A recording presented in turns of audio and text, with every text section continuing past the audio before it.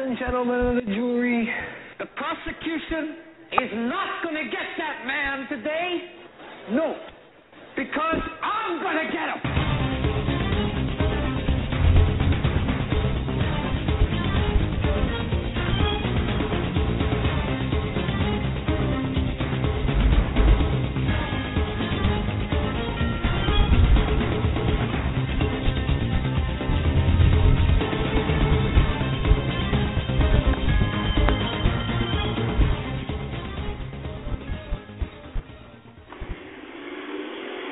Folks, this is the Hagmann Hagmann Report for Thursday, September 26, 2014.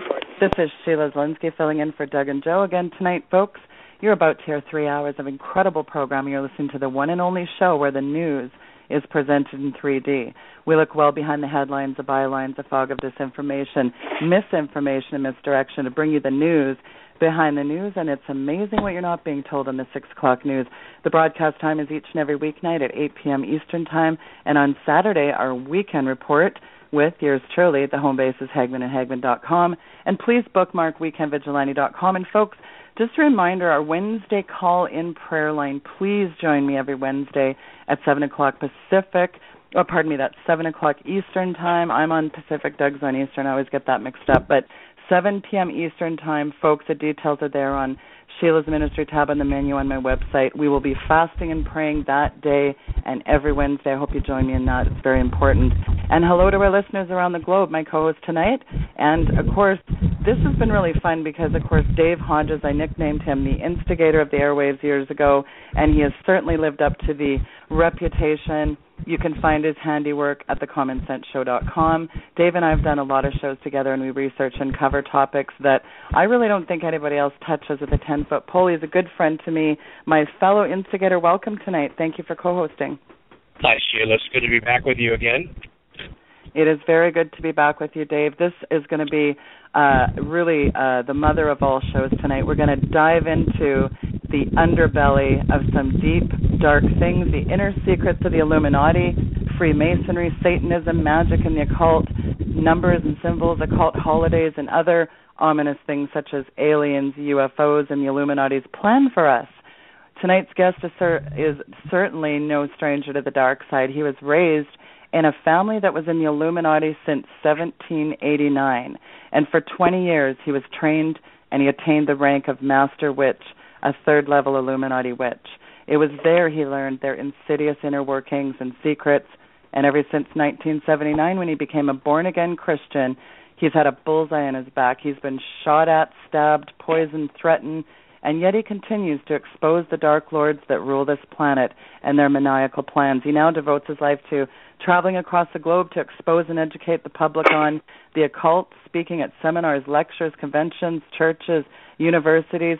He's trained therapists, clinicians, psychiatrists, psychologists, state police, and FBI in the areas of satanic ritual abuse, solving occult crimes. He's appeared on and consulted for the Oprah Winfrey Show, Geraldo, Rivera, 2020 hard copy, Inside Edition, Unsolved Mysteries. You've heard him on Coast to Coast, Prophecy in the News with Gary Stearman, Raiders News Network. I mean, I could go on and on all night. He's known as the man who can fill in the blanks. Doc Marquis, welcome to the program, sir. Sheila and Dave, how are you both doing? Very well. Good. This is a bit unusual. Usually I ask how Doug and Joe are doing. Yes. Doug and Joe are well on their way to looking forward to their Monday night show. Doug's voice, I think, is getting a little bit better, so we want to be praying for him. So we're going to be getting into the underbelly of some very ominous things tonight. What I want to start out with here is sort of the topic aliens, fallen angels, or Antichrist with a question mark, because that is one of the series, Doc, that you cover. And, you know, this is really interesting. There's a meme that I saw that was pretty funny, and it was Giorgio Tsoukalos, the star everybody knows of Ancient Aliens, with a trademark wild hair. And the caption is, I don't know what the question is, but the answer is definitely aliens. And you and I have joked, Doc, about these shows being the most annoying shows we never miss. Exactly. He's really become kind of a minor pop culture icon. Remember the book Chariots of the Gods by Erich von Däniken. Well, Tsoukalos is the director now of Däniken Center for Ancient Astronaut Research. They appear on the Travel Channel, the History Channel, the Sci-Fi Channel. There's one that Al Gore should be on. The Sci-Fi Channel is an actual channel. The National Geographic, they're doing series In Search of Aliens. They've been on Ancient Aliens, and now they're on a new series on Open Mind TV. There's a good one. Well, here's what's not so funny. He spent the last 5 years really focusing on ancient astronaut theory, but here's a bizarre thing that he did, and I'm going somewhere with this. On one of the series, he was doing an ancient time traveler episode series, and it was about Nazi occult interests with so-called wonder weapons and time travel. And he opens the show claiming that some diabolical-minded Nazi scientists were brought to the U.S. after World War II in a project called Kronos, the name for the Titan god of time, or maybe the personification of time would say it better. But he explains this Nazi-type time machine, and he goes on to link how aliens gave them their sinister knowledge. But here's what he did that I thought was very disturbing, Doc, and I'd like you to weigh in on this. He starts explicitly citing from a very anti-Semitic book banned in Europe, this eclectic mishmash of Sanskrit text and Tibetan text, and he starts quoting, of all people, good old Madame Blavatsky, the Secret Doctrines author, the most Luciferian woman in the universe. And then he starts quoting Manly P. Hall. What is this wild-haired idiot doing quoting these two real sinister? I mean, Manly P. Hall wrote Secrets of All Ages, and as everybody knows, Helena Blavatsky, author of the, very secret doctrine book. It's deep, deep, dark occult knowledge. Do you think this is ignorance, or is he aware of what he's doing? Because I don't think you go around quoting those kind of things unless you kind of know what you're doing.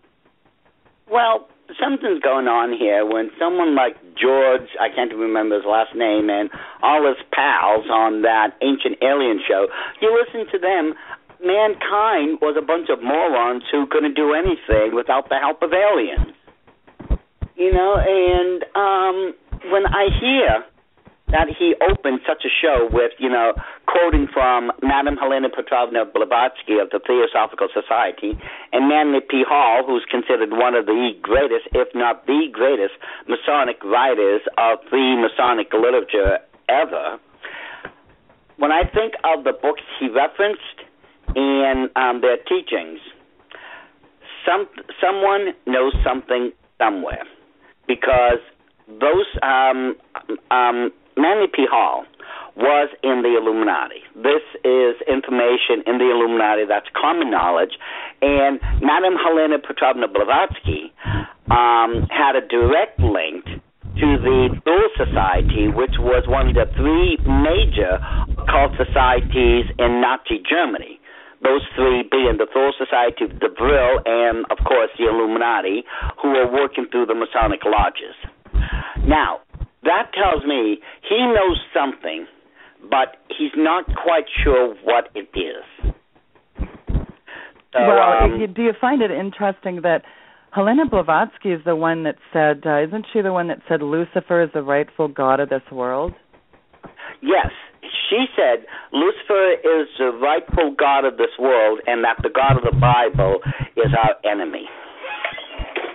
So this tells me a lot as far as what is the mindset of George, who would quote such a diabolical message. It doesn't make well. Who's quoting and such the more I watch messages? The shows, the more I see different, shall we say, hints of occultism popping up. Right. And I'm not surprised because, again, when we look into the question as far as the origins of aliens, UFOs, the little grays, things of that nature, it all began back in Nazi Germany under the auspices of the Illuminati through one of the greatest puppets in all history, that being Adolf Hitler. Right.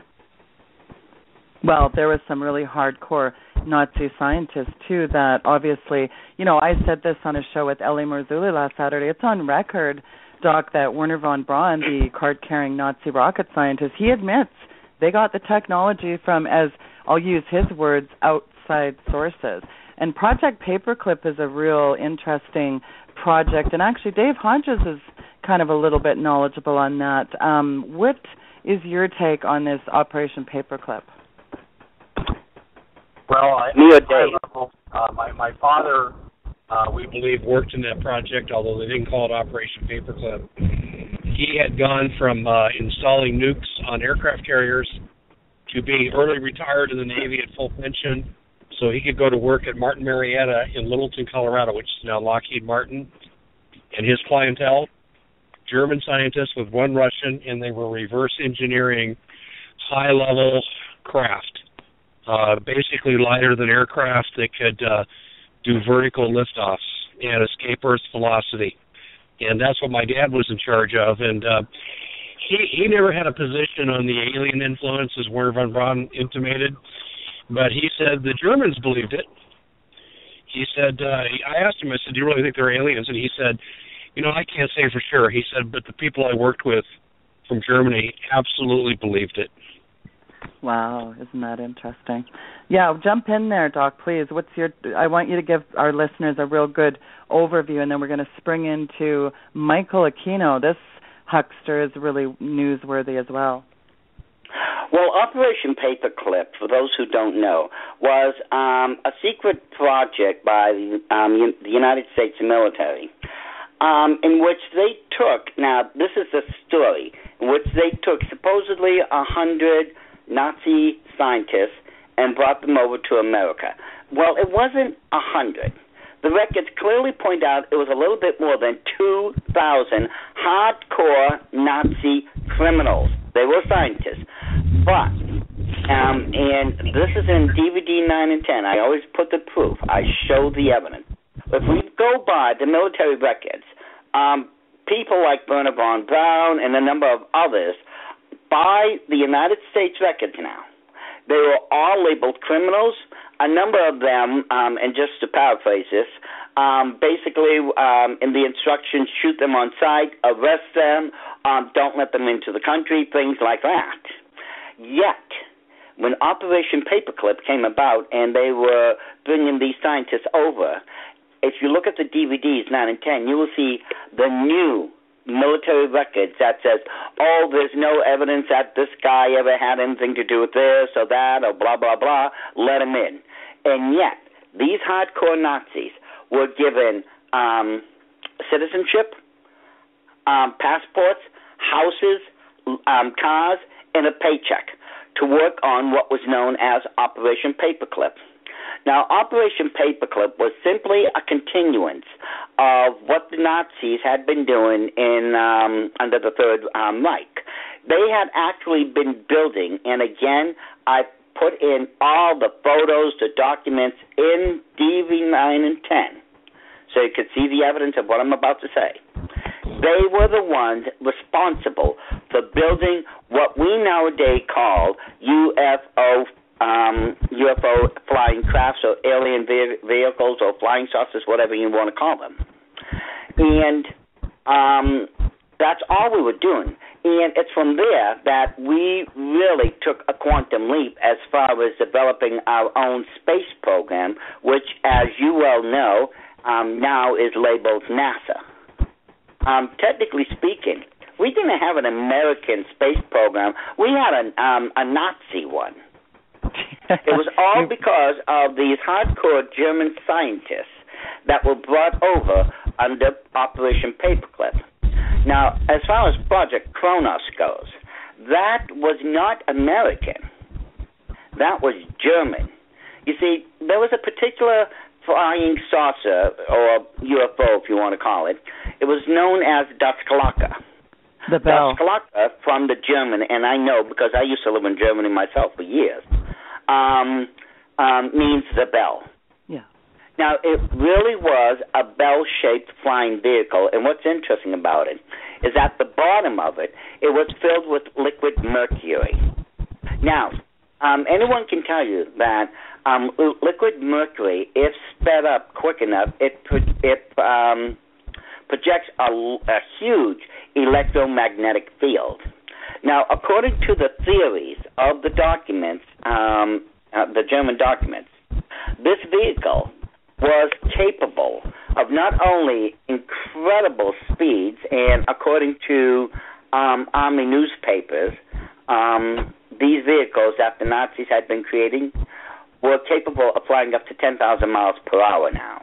And back then, our fastest flying vehicle, I believe, was just a bit over 600 miles an hour. And towards the end, when the Nazis were on the verge of utter defeat, I can't remember the name of the general in charge of the program, but the story goes he took one of the two flying vehicles, Daskalaka, and escaped. And he's never been seen again. And interesting enough, a number of years later, there was a second Daskalaka that was found in America shortly after the Roswell incident. This one had crashed. So, wow. Well, let's start with the whole of it. Yeah. The whole of that project was supposed to have been called Kronos, because Kronos, according to Greek mythology, was one of the ancient titans, and he fathered the three main gods of Greek mythology, that being Zeus, Poseidon, and Hades. And Zeus became the head of the pantheon because, aside from his supposed gift of having the seven thunderbolts, he also inherited the gift of being able to control time by his father, Kronos. And since it was believed that the bell, or Daskalaka, it was believed it was capable of actually passing through time and space itself. Well, what's really fascinating about that is when I think of that, this time traveling, I think of some of the information they give out, of course, all across the television on UFOs. But I want to start out with Kenneth Arnold. He was very reputable and really reputed aviator. He had thousands of hours of flying, and sort of this infamous encounter with it's been quoted even as 1,700 mile an hour flying saucer. I mean, they didn't have any kind of technologies back in the 40s, and that really did start a firestorm of controversy. And to paraphrase his own words, this is back in the 40s. They were not made on this planet, he said. I want you to really get into that because, UFOs have not just been a part of American history, but they've been part of different events in various forms and nations throughout the world, in petroglyphs and cave paintings. Some dating back to 1700 BC. So I want you to give everybody a real handle on the UFO issue. Well, Kenneth Arnold was a very reputed aviator, and his reputation was beyond question. However, what people fail to realize when they consider the Kenneth Arnold story is that, among other things, Kenneth Arnold had seen these flying vehicles from a distance of 20 miles. He was 20 miles away when he had seen these flying discs flying over near Mount Rainier in Washington. And according to him, they would have been flying somewhere around the speed you said, because as an aviator, he could measure how long it would take to go from point A to point B, and when he saw them flying from one mountain range to another, he was able to gauge their speed. Now, he did say, accordingly, that this was nothing he had known that we had, and that they had to have been from outer space or something like that. But his statement was, he didn't know that we had done it. Well, that's true. He didn't know of anything that we had capable of flying at such speeds, because this was top secret. This was back in, that was 47, what was that? Yeah, right around 1947 is when this incident had happened. And at that point, we had already been working on Project Paperclip for 2 years. What he had seen, and when we take a comparison of what he had drawn and compare it to known flying saucers that the German, under the Third Reich, had already had created, it matches up. What Kenneth Arnold had seen was simply an extension of what the Nazis had been working on, but now it was in the United States military hands under Project Blue Book. Interesting. Well, we know that even the P-80, like there was only, I think, on record, a 647-mile-an-hour, jet propulsion system was about the max, and that's according to colonels on record. Mm-hmm. Yes, if I remember, it was just, it had to have been because it was just below the, what is that? The speed of sound barrier. Yeah, jump in on that, Dave.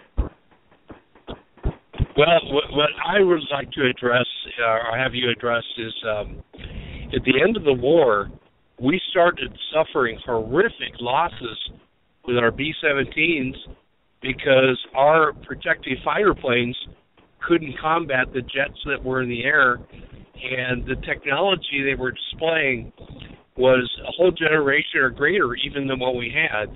And what I'm wondering, too, is why Germany did not deploy this technology as weapons and reverse the course of the war.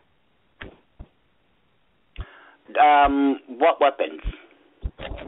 Well, if they had things like a Nazi Bell, if they had the ability to create craft that could travel 10,000 miles an hour, if they had the ability to develop weapon systems that were commensurate of the technology, do you think they would have made the American military crumble?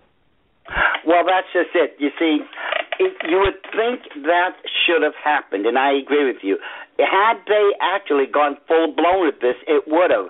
But something had happened. For some reason, Adolf Hitler did not go with this program. He put a complete axe on this project and instead went with the B-2 rockets.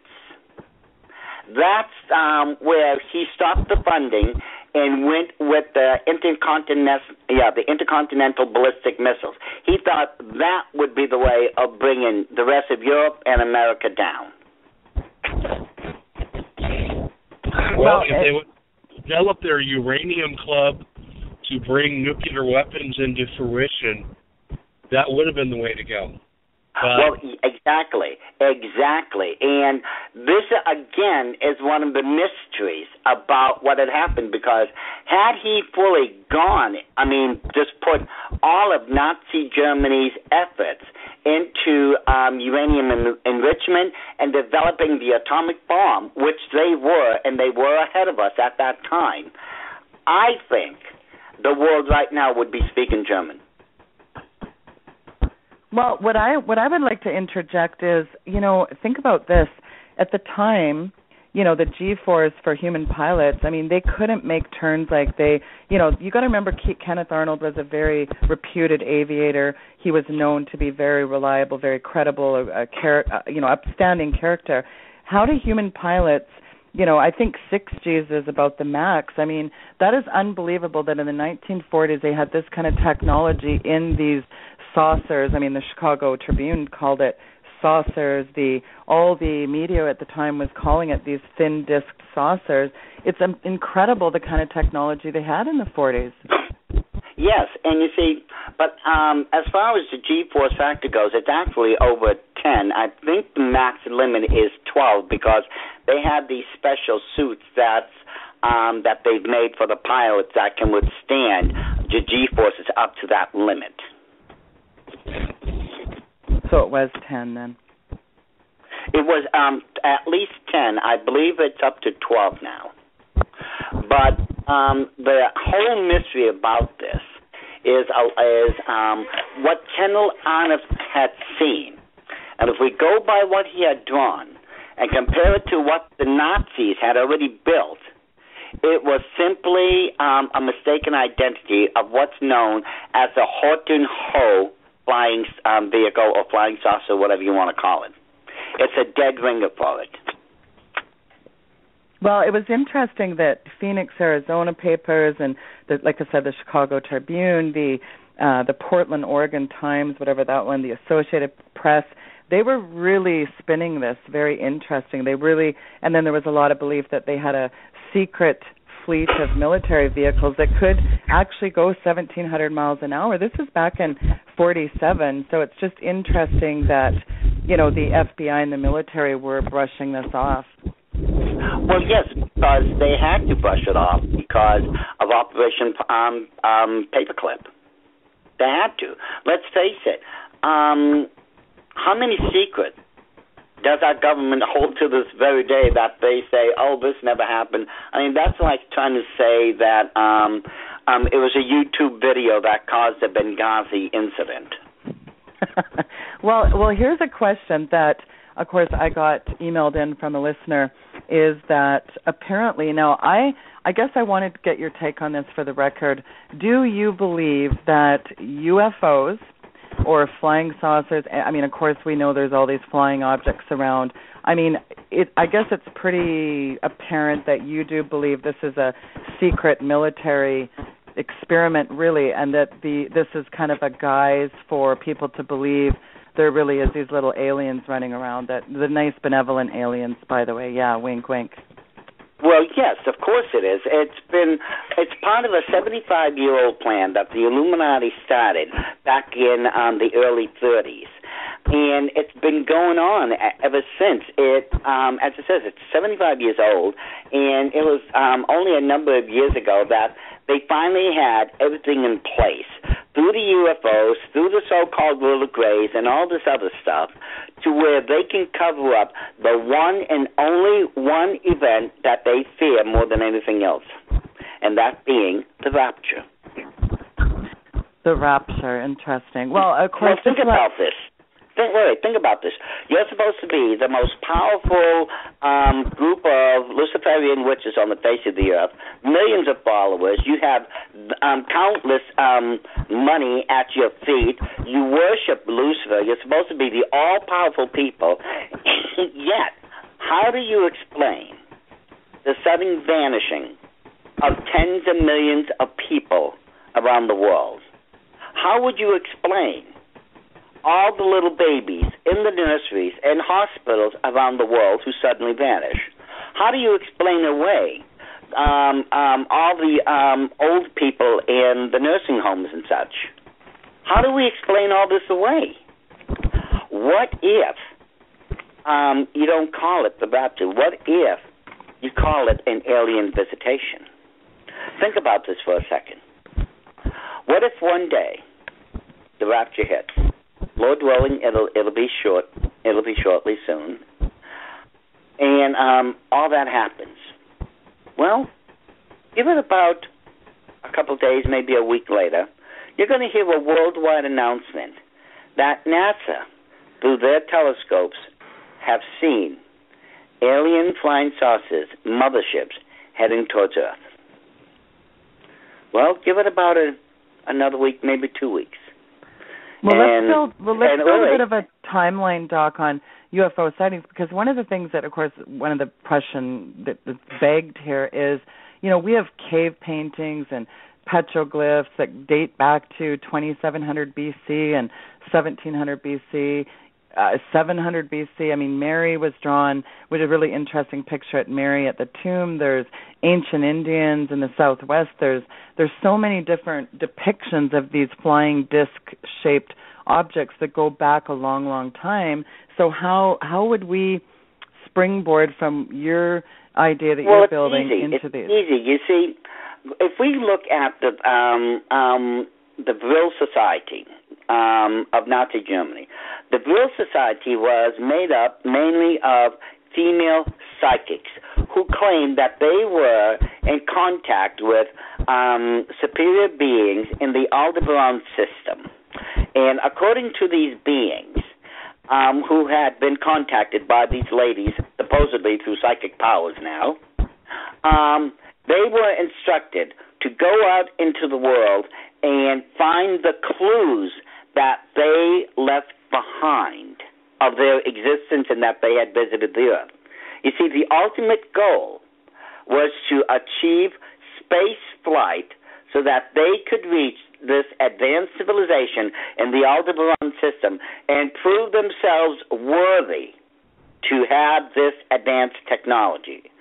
And this is why Adolf Hitler had ordered hundreds and hundreds of archaeological diggings around the world, because they were looking for this so-called clues of these advanced beings left behind.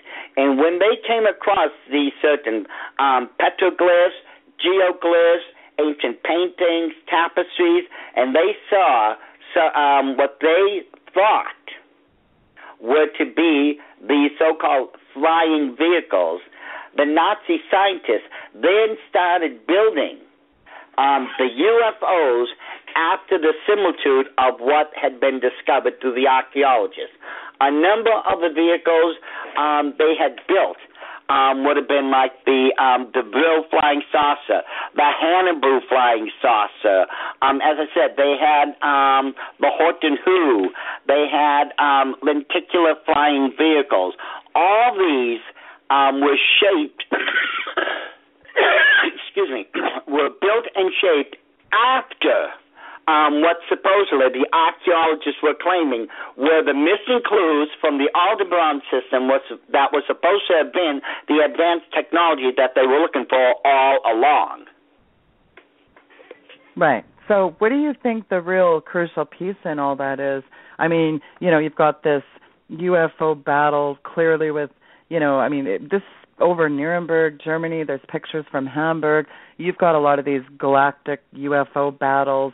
The French coin that looks like the saucer-shaped UFO that has I think it was printed around 1680. It's got opportunist at us with the 17th century pictures of, the baptism and the crucifixion of Christ. There's UFOs in the background, Windsor Castle, Japan. I could go on and on. What do you think the significance is of these UFO sightings, appearances? What did our ancient forefathers really see there?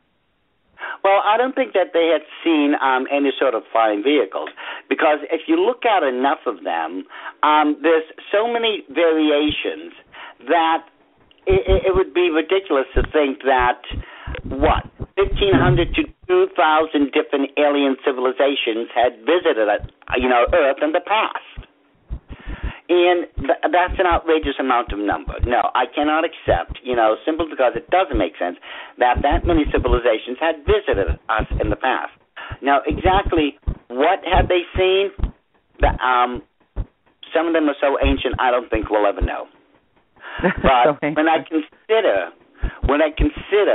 a lot of the photographic evidence, and I do mean photographic evidence, ladies and gentlemen. Again, it's in DVDs 9 and 10, where they show these so-called flying saucers. If these are supposed to be some sort of super advanced technological flying machines from an ancient advanced civilization hundreds and thousands of light years away from the Earth, why are they leaving fuselage trails behind them? Well, think about that. An airplane leaves fuselage or fuel trails. You see, the white puffy smoke in the clouds. And this time I'm not talking about chemtrails. We're talking about something else here. The fuel that comes out of a jet, or a plane, forms white puffy trails. So, again, if these are those super advanced technological machines from way, way beyond, why are they leaving fuel trails? That doesn't make sense. Because if these vehicles, let's just say if it's even one light year away from us, it is a matter at this point of what's known as mass ratio. The vehicle itself could not carry enough solid rocket propellant within its size to carry it even one light year. So it cannot be some sort of super advanced technological vehicle from way, way, way in outer space. No, it is a man-made flying vehicle. The evidence itself says that's fuselage. That cannot be a so-called alien flying vehicle. Well, it's interesting. So many people always talk about the Sumerian culture, the fallen angels, I guess, AKA demons. What's your take on the Anunnaki, for the record, for people? Well, okay, the Anunnaki myth came about because, and I can't think of the person's name, who translated the ancient Sumerian tablets or texts according to the way he saw it. He was not a scholar. He was not learned in the ancient linguistics of the Sumerians. Now, when you go to those who can read, write the ancient Sumerian language, they will tell you a different story.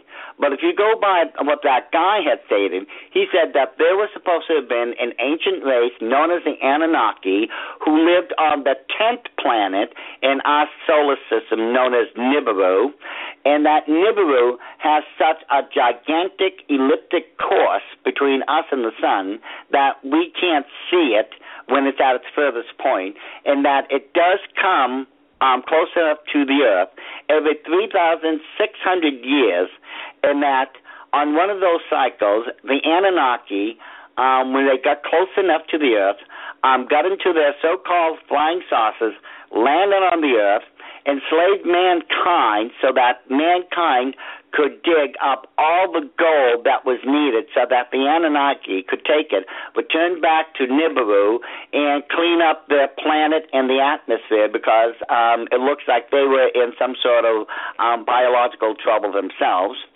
And that because the Anunnaki decided man as he was not good enough to turn into a slave race, they introduced part of their DNA into mankind, and that we supposedly developed into who and what we are now because of alien DNA. Interesting. Well, I just want to let our listeners know we are going to totally open up the phone lines as well, so just if anybody's listening in later in the program, you can press 1 and, go ahead and ask Doc to fill in the blank on pretty much any topic from the Illuminati to Satanism to Freemasonry to aliens, UFOs, you name it. Now, springboarding a little bit into the Illuminati, you just said in a really interesting statement, what really is the plan of the Illuminati for mankind?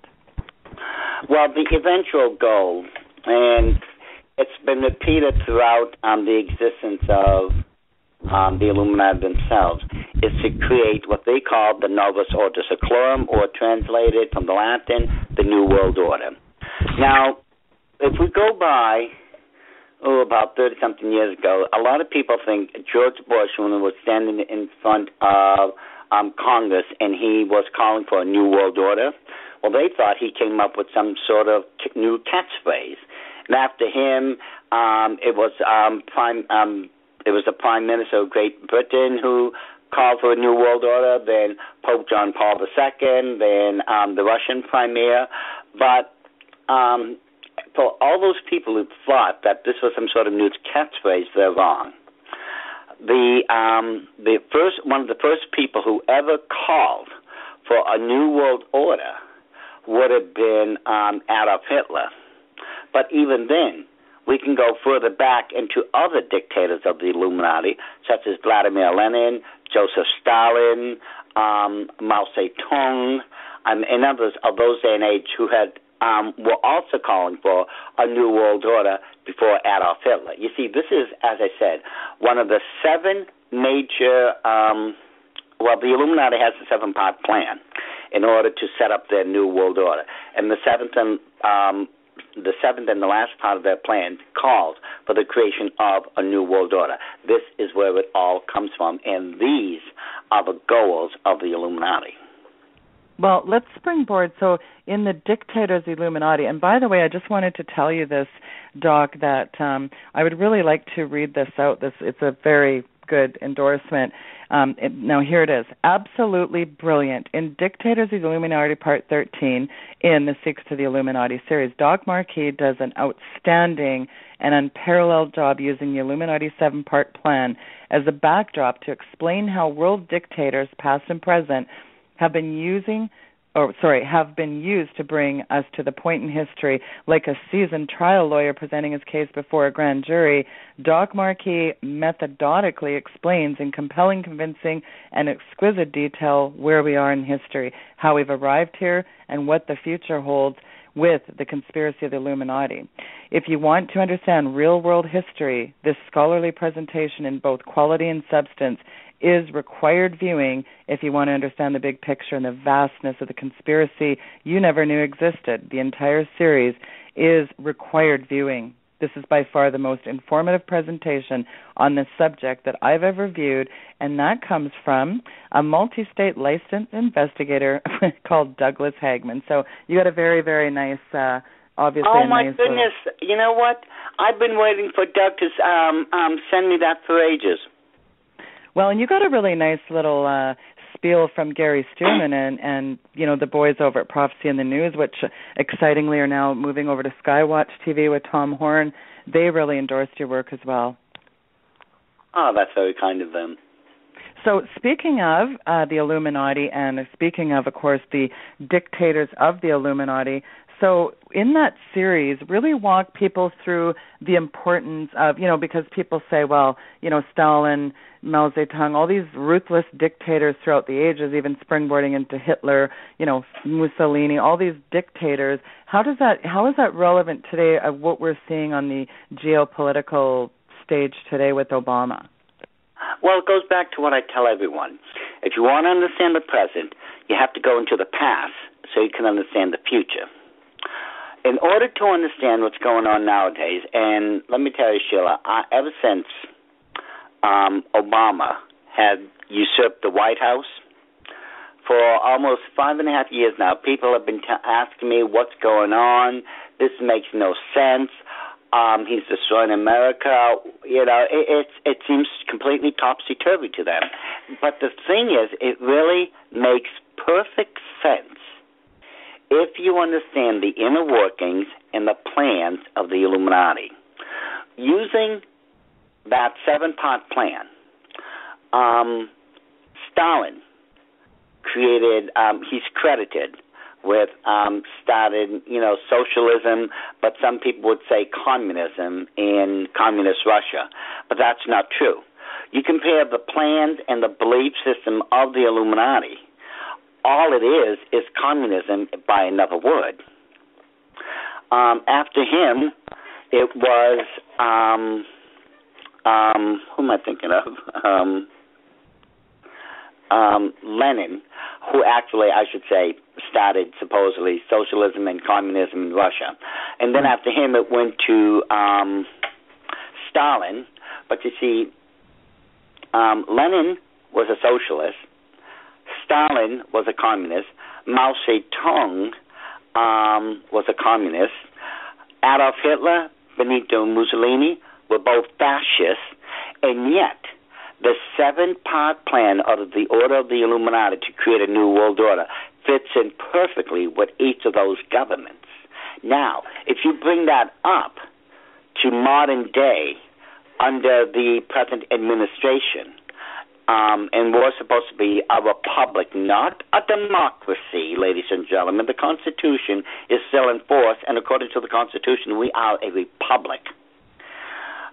That is being used absolutely perfectly once again in our system of government to where they are systematically destroying us piece by piece by piece. And interesting enough, for those of you who have lived long enough, see, I was raised in the 50s, and I remember how different things were then and how people actually had faith and trust in our government back then compared to now. You see, the plans are still in force, and for anyone who doubts nothing's going on in America, let me ask you this question. If you sincerely believe that there is absolutely no conspiracy going on here in America right now, let me ask this question. Why isn't there? With everything going on, why isn't there a conspiracy going on then?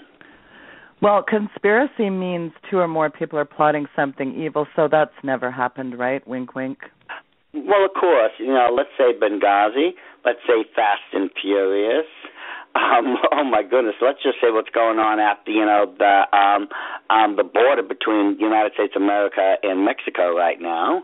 Let's say ISIS or ISIL, whichever one's going to make you feel fuzzy-wuzzy when you go to bed at night, and all these other things. Well, Dave Hodges has covered a lot about Benghazi, Fast and Furious, and we just found out last night, didn't we, Dave? Good old Eric Holder is just jumped off a politically sinking ship, which is really interesting. Dave, weigh in on that, and then I want to get your take on that too as well, Doc. Okay. Dave Hodges, are you still there? Dave? Well, go ahead, Doc. What's your take on Eric Holder's very... Well, isn't it interesting how now of all times he decides to jump ship? Because he was supposed to, I understand, from what I understand, he's supposed to still be there until right after the elections. And he's supposed to represent the highest law system, in the United States. In other words, you just keep the law as is. You go by the law. And all he ever did was politicize his office, and always in favor of whatever Barack Obama had viewed. Well, it was actually Doc, I got to throw this in. It was actually nauseating to watch how the media was spinning it yesterday. I watched, I had hundreds of people emailing me things during the show, and it was nauseating to listen to that. It was really quite hideous I couldn't to hear. imagine, because that guy is just a slime bag as far as I see it. He went after regular American citizens who had done nothing, but he decided to harass them, just like the Internal Revenue Service decided to harass American citizens because they had their own political views that did not line up or agree with the agenda of the Obama administration. Yeah, Eric the gun runner Holder, isn't that just pathetic? Well, I know that... and the thing is, let's face it, he's running, I think, right now because... for the first time, the federal courts have ordered, this is actually ordered now, all the documents pertaining to Fast and Furious and the reasoning. They want to know why such and such was done, on what time, what was Eric Holder's involvement in all this, what was his reasoning and everything. It's been demanded. And heaven help whoever's there now, if they don't turn over those pages, because someone, if I'm reading the documents correctly, someone will end up in prison for contempt of court this time around. I mean, and let's consider how quickly Lois Lerner, jumped the ship when she found out she was going to be indicted by Congress. I mean, these people... It's interesting now that the information's out and Congress is demanding answer. It's interesting how all these people are now scurrying about, as you said, as rats leaving a sinking ship. Because as far as I can tell at this point, they're all as guilty as can be. Well, they're guilty, all right. And speaking of complete unscrupulous charlatans, the three things that really give the Illuminati power is money, politics, and religion. That lines up with, prophecy of Revelations and others. Get into who are the front men of the Illuminati. Explain that to our listeners. Well, the front men, as I call them, were the six major front organizations started by the Illuminati to perpetuate their plans for a new world order. Now, the very first, if you want to call it, front organization of the Illuminati came right after World War I, and that's because at that point, the Earth became a much smaller place. Planes had been developed. You no longer had to... go from one place to another, from one continent to another if you want, just using steamship or not. And in order to keep up with what they knew was going to be a change in global society, the Illuminati started creating these international groups. The first one being the Royal Institute of International Affairs, which is located at Chatham House in England, in London. Shortly after that, what's become known as the sister organization was the Council on Foreign Relations. Then, of course, we have the Trilateral Commission, the Bilderbergers, the United Nations, and, what's the other one I'm forgetting? So we've got the United Nations, Council of Foreign Relations, the Bilderbergers, the Club of Rome, the Trilateral Commission, Chatham House. The Club of Rome, that's it, right. Club of Rome, yeah. Now, if you compare all of their, if you want to call them teachings, and how all the members are interconnected, you will find out that the members, as I said, line up, they're interconnected. The teachings all line up, with one group is saying on this side of the world what this one is saying here, so on and so forth. And even more interesting, when the United Nations was created, I think it was 50 or 60-something representatives who represent the United States of America, and all of them came from the Council on Foreign Relations. Interesting. Isn't that an interesting connection, hey?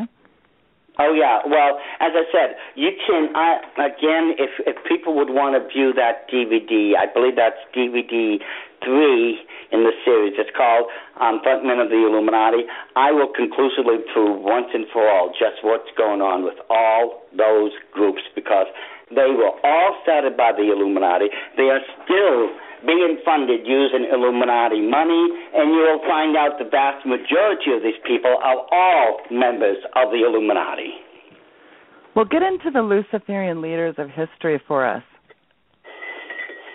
How back do we go? As far as you want. Let's look at any of the dictators. Most of them were either puppets or members of the Illuminati. So, Madame Blavatsky, I'm sure, the secret doctrine, Luciferian witch, I'm sure she is in that. No, she was not a member of the Illuminati. Oh, yeah, believe it or not, she wasn't. Well, then explain the difference. Manly P. Hall was, but not Madame Blavatsky. Well, explain the difference. She was used by them, but that's it.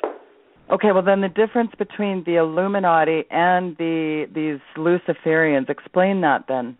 Well, the Illuminati are the Luciferians. You see, the form of religion of the Illuminati is known as Luciferian witchcraft. They worship Lucifer.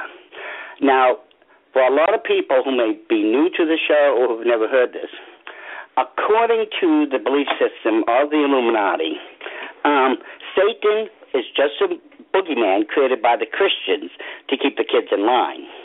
It is believed by the people in the Illuminati that in the beginning God was equal to Lucifer in all things.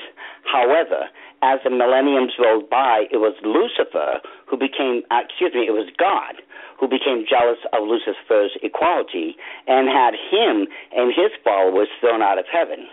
Right now, the Illuminati are convinced that they are summoning up enough of the force so that at the end of the Battle of Armageddon, they're going to kill God and the Holy Spirit and put Lucifer on the throne where they feel he rightfully belongs. And right now, Christ is supposed to be chained to a huge boulder in hell because he betrayed the cause. Wow, that really is the Cold Notes version, isn't it? Well, and again, I just want to remind people in about 7 minutes when we go to the top of the hour break, we're going to open up the phone lines wide open, and of course, the number, as everyone knows. If you click on weekendvigilantefolks.com, there's the Listen Live button. It tells you the number for the show there. It's you got to dial one first. It's 661-244-9839, I believe that number is. I just got a little message at the studio. I think we lost Dave Hodges, just so you know. Now, I want you to talk about how the entire earth handed to the Antichrist through the occult, the biggest paradigm shift. I want you to get into that a little bit. Oh, okay. We've got how many minutes till the top of the hour? till the top of the break. We have about 6 minutes, but we can come back and continue on. And you can... I'll try to make this quick then. Well, no, you can have all the time you want to develop that idea.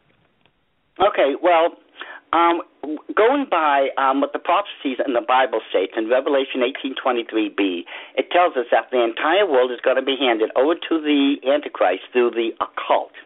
Now, that means, in order for that to happen, for the world, literally to hand over, for the occult to hand over everything over to the Antichrist, that means right now there has to be a measurable growth in the occult religions and indoctrinations and initiations greater now than in all of recorded human history.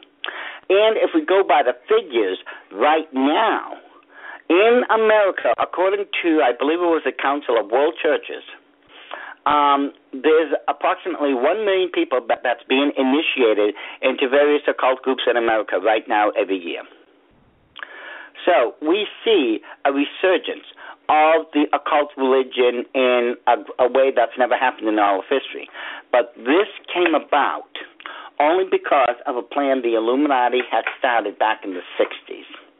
You see, the Illuminati had been trying to get their own people into the various branches of the United States Armed Forces, but, and get them to be recognized under chaplain status. But, whether that was the age of Aquarius or not, the military was not going to accept a witch, a Satanist, or who have you, as a chaplain. It wasn't going to happen. Right. So the Illuminati, they weren't going to be deterred from this. And this is where I came in also. You see, the Illuminati ordered literally thousands of us, and I was one of them, into the United States Armed Forces, and we were to use a 3-part plan as an attack. This 3-part plan, basically, the first part of that plan, any military base we were assigned to, we were to set up a fully operative coven. Second, whatever base, we were at, we were to recruit key members of the military into those covens. This way, whatever they had access to, we now had access to. And the third and last part of that plan was to ensure that the major occult religions would receive federal recognition and status.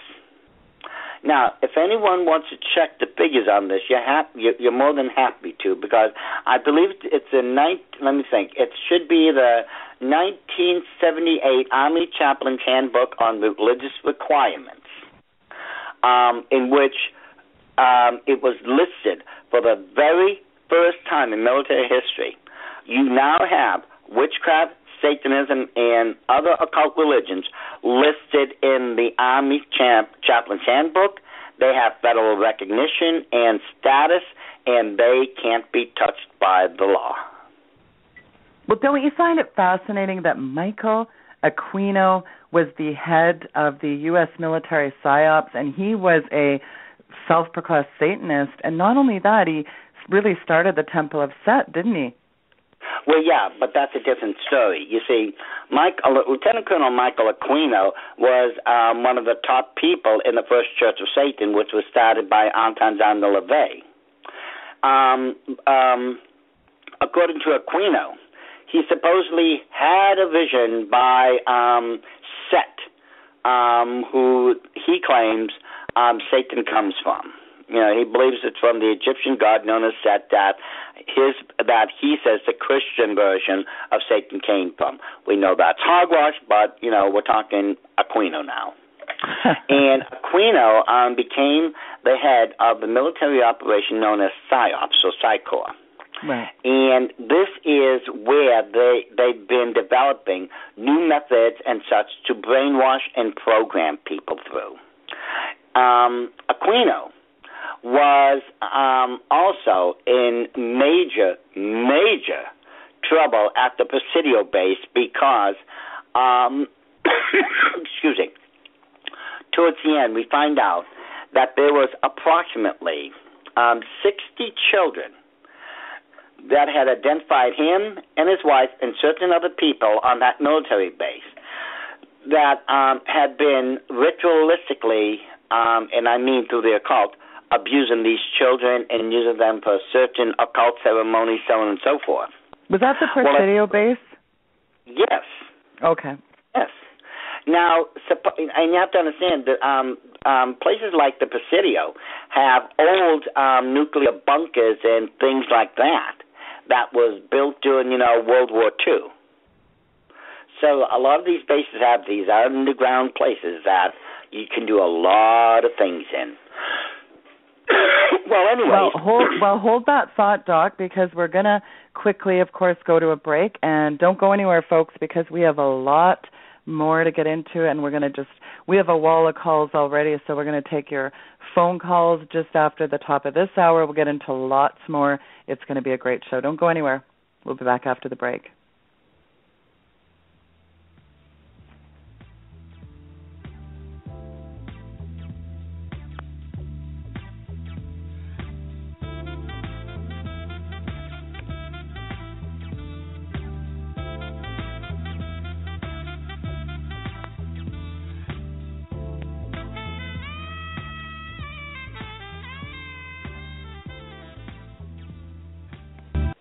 Hi, folks. It's Sheila Zilinsky here, the Weekend Vigilante, to tell you about a very special offer just for the listeners of the Hagmann and Hagmann Report.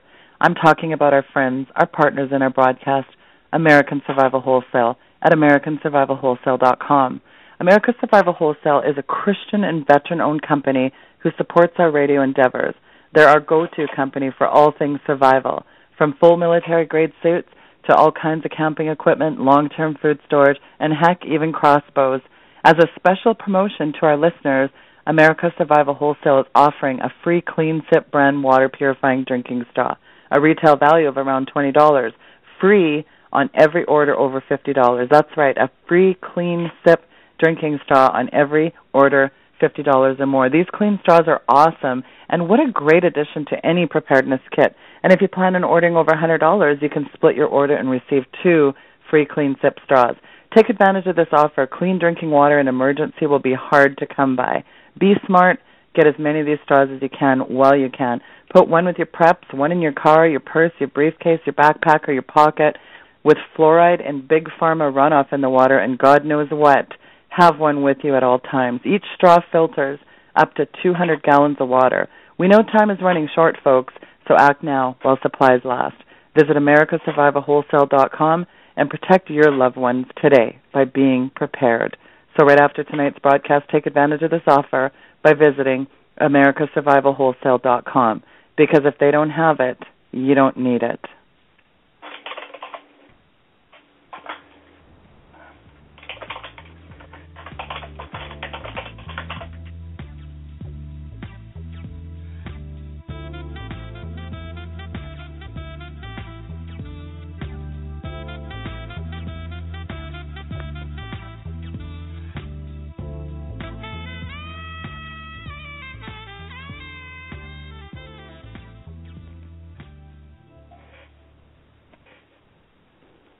Folks, welcome back to Hour 2 of the Hagmann and Hagmann Report.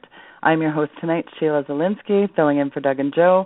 And what a program it is, folks. We have Doc Marquis on with us. And like I said, we're getting delving into the real underbelly of the dark world. It's things that go bump in the night and everything else. It really is one interesting show that we have tonight, folks. And I'm just going to open up the phone lines real soon. Doc, I want you to, though, this really interesting kind of springboarding into something different. I found this fascinating that years and years ago, I think it was back in the early 80s, there was an Illuminati card set that circulated. It was at grocery stores and everywhere else. And what was fascinating is there was a picture on one of these cards. Well, there's several pictures that are very insidious. But there's a picture of 2 towers, and right in the exact pinpoint precision of where it would happen in 9/11, there was a big cloud of smoke. I mean, it was so interesting. Do you remember this deck of cards? And if so, what was that all about? Oh, if anyone has listened to Doug and Joe's show for any time, they know I've covered this. But let's do this again for the new listeners, just in case. It was back in 1982, between 1982 through 1995, there was a 13-year printing, and it's no accident that it was 13 years, of a 7-set deck of cards, 7 different sets, and they were known as the Illuminati New World Order playing cards. Now, these were supposed to be to, shall we say, outsiders, just regular, playing cards like, Magic the Gathering, Yu-Gi-Oh, or Pokemon, things along that line. But what they didn't know, the outsiders, was those cards contain the actual plans of a number of future events the Illuminati had already designated was going to happen. Now, those cards were designed in such a way that only members of the Illuminati would know what those plans would really consist of and what was going to happen. Among other things, and what you were just describing, Sheila, was 9/11, where, according to the cards, the Twin Towers would be hit. And if you look at the that card in particular, and I've got all these cards in DVD 1 and I think DVD 6. I use quite a number of them, but the ones pertaining to 9/11 definitely in DVD 1, beyond a shadow of a doubt. You will see by the card where the Twin Towers would be hit. And if we go by the photos of where the plane had hit, the actual Twin Tower, Tower 1, it was the exact spot as foreshadowed on that Illuminati card. Plus, the Pentagon, if we go by the Pentagon card in the Illuminati, the first edition, the Pentagon was also struck. And interesting enough, it doesn't explain in the card what hit it. And to this very day, no one knows supposedly what hit it. Now, they say it's a plane, one of those, a 747 that was supposed to have hit it. Well, if anyone ever measured the wingspan of a 747, it's almost 200 feet long. There was no 200-foot-long hole in the Pentagon building. I have a number of friends who were reporters during that time. That was there shortly after the incident happened, and every single one of them have told me to this very day that there was no plane wreckage. Nothing. And if there was, supposedly, if it was done by a plane, where's the black box? Where is that notorious black box? Well, it's just so interesting that the tentacles of the symbolism, the Kabbalah, the ancient patterns and numbers, the letter, it's everywhere in our society, isn't it? This really dark, practices. There's demon summoning all the time, these invocations. Look at the, I think about all these ceremonies, whether it's a big football halftime show or whether it's the Olympics. It's always these really very ominous and very nefarious, invocations and summoning demons. It's just so fascinating that stuff is woven into almost everything we see. Look at the layout of Washington. I want you to get into that a little bit, and then I'm going to start taking some callers. And like I said, anybody that has questions tonight, to Mr. Fill-in-the-Blanks, Doc Marquis, you will be able to ask whatever questions on your mind, folks. So we want to hear from you. It's your chance. So get into that for us, because numerology and the geometria, it's just very interesting how this all fits in together. Well, you see, the reason you see so much occult symbolism, numerological and geometric patterns is because the Illuminati always mark their territory. Beyond any shadow of a doubt, they will mark it. If it belongs to them, I guarantee you there's something there that will tell you it is, if you know what you're looking for. Going by what you just stated, well, the layout, the pattern of Washington, D.C. is made up of Illuminati and Masonic symbols. I'm talking about, I've taken just regular tourist map. And I mean, you could just walk down the streets of Washington, D.C. and buy the tourist maps I have purchased in the past. And I will show you exactly how Washington, D.C. is laid out using these Illuminati and Masonic occult symbols. Now, here's an interesting question for you. By the way, that section of Washington, D.C., between the Capitol and the White House, that's known as the Mall. That is, by all understanding, the most politically influential place in the world. Now, have you ever seen, Sheila, a surveyor's map? I have. I'm very familiar with surveyor's maps, yes. Right, and they're usually made up of oblongs or squares that says something like Lot 88 or Lot 127, right. Things like that. Well, that section of the mall, as I said, that's from the Capitol to the White House itself, that entire section is Lot 666. Interesting. Well, what's really fascinating is it Kissinger or Rockefeller that just above in the little neon signs, what is his address? It's the Tishman Building. At the Rockefeller Center, the Tishman Building, unlike other buildings in Washington, D.C., in New York City, I know because I lived in New York City for a while. If you look at the buildings, most of the buildings will have the address either directly above the storefront door or on the side, the right-hand side of the building, and it's usually about 10 feet off the ground. Well, at the Rockefeller Center, there's an exception. It's known as the Tishman Building. If you look all the way up to the top, ladies and gentlemen, on the right-hand side, you will see in 3 bold red, and it's bold red because they're made up of neon lights, so you can see it at nighttime also. Bold red, 3 numbers that are 666.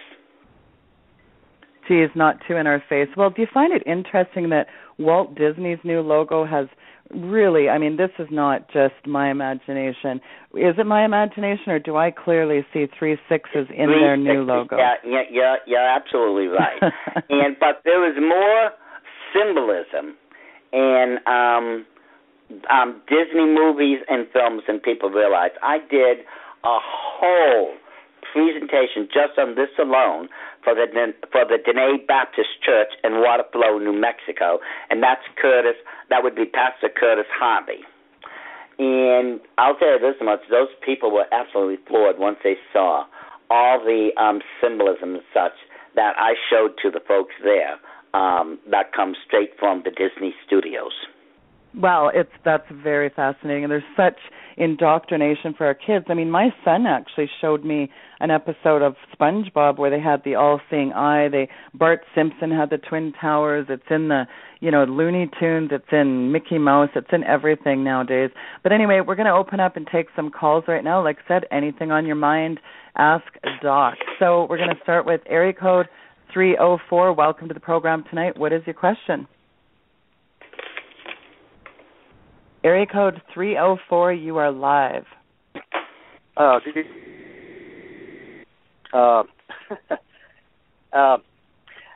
Illuminati, I hope you can hear me okay.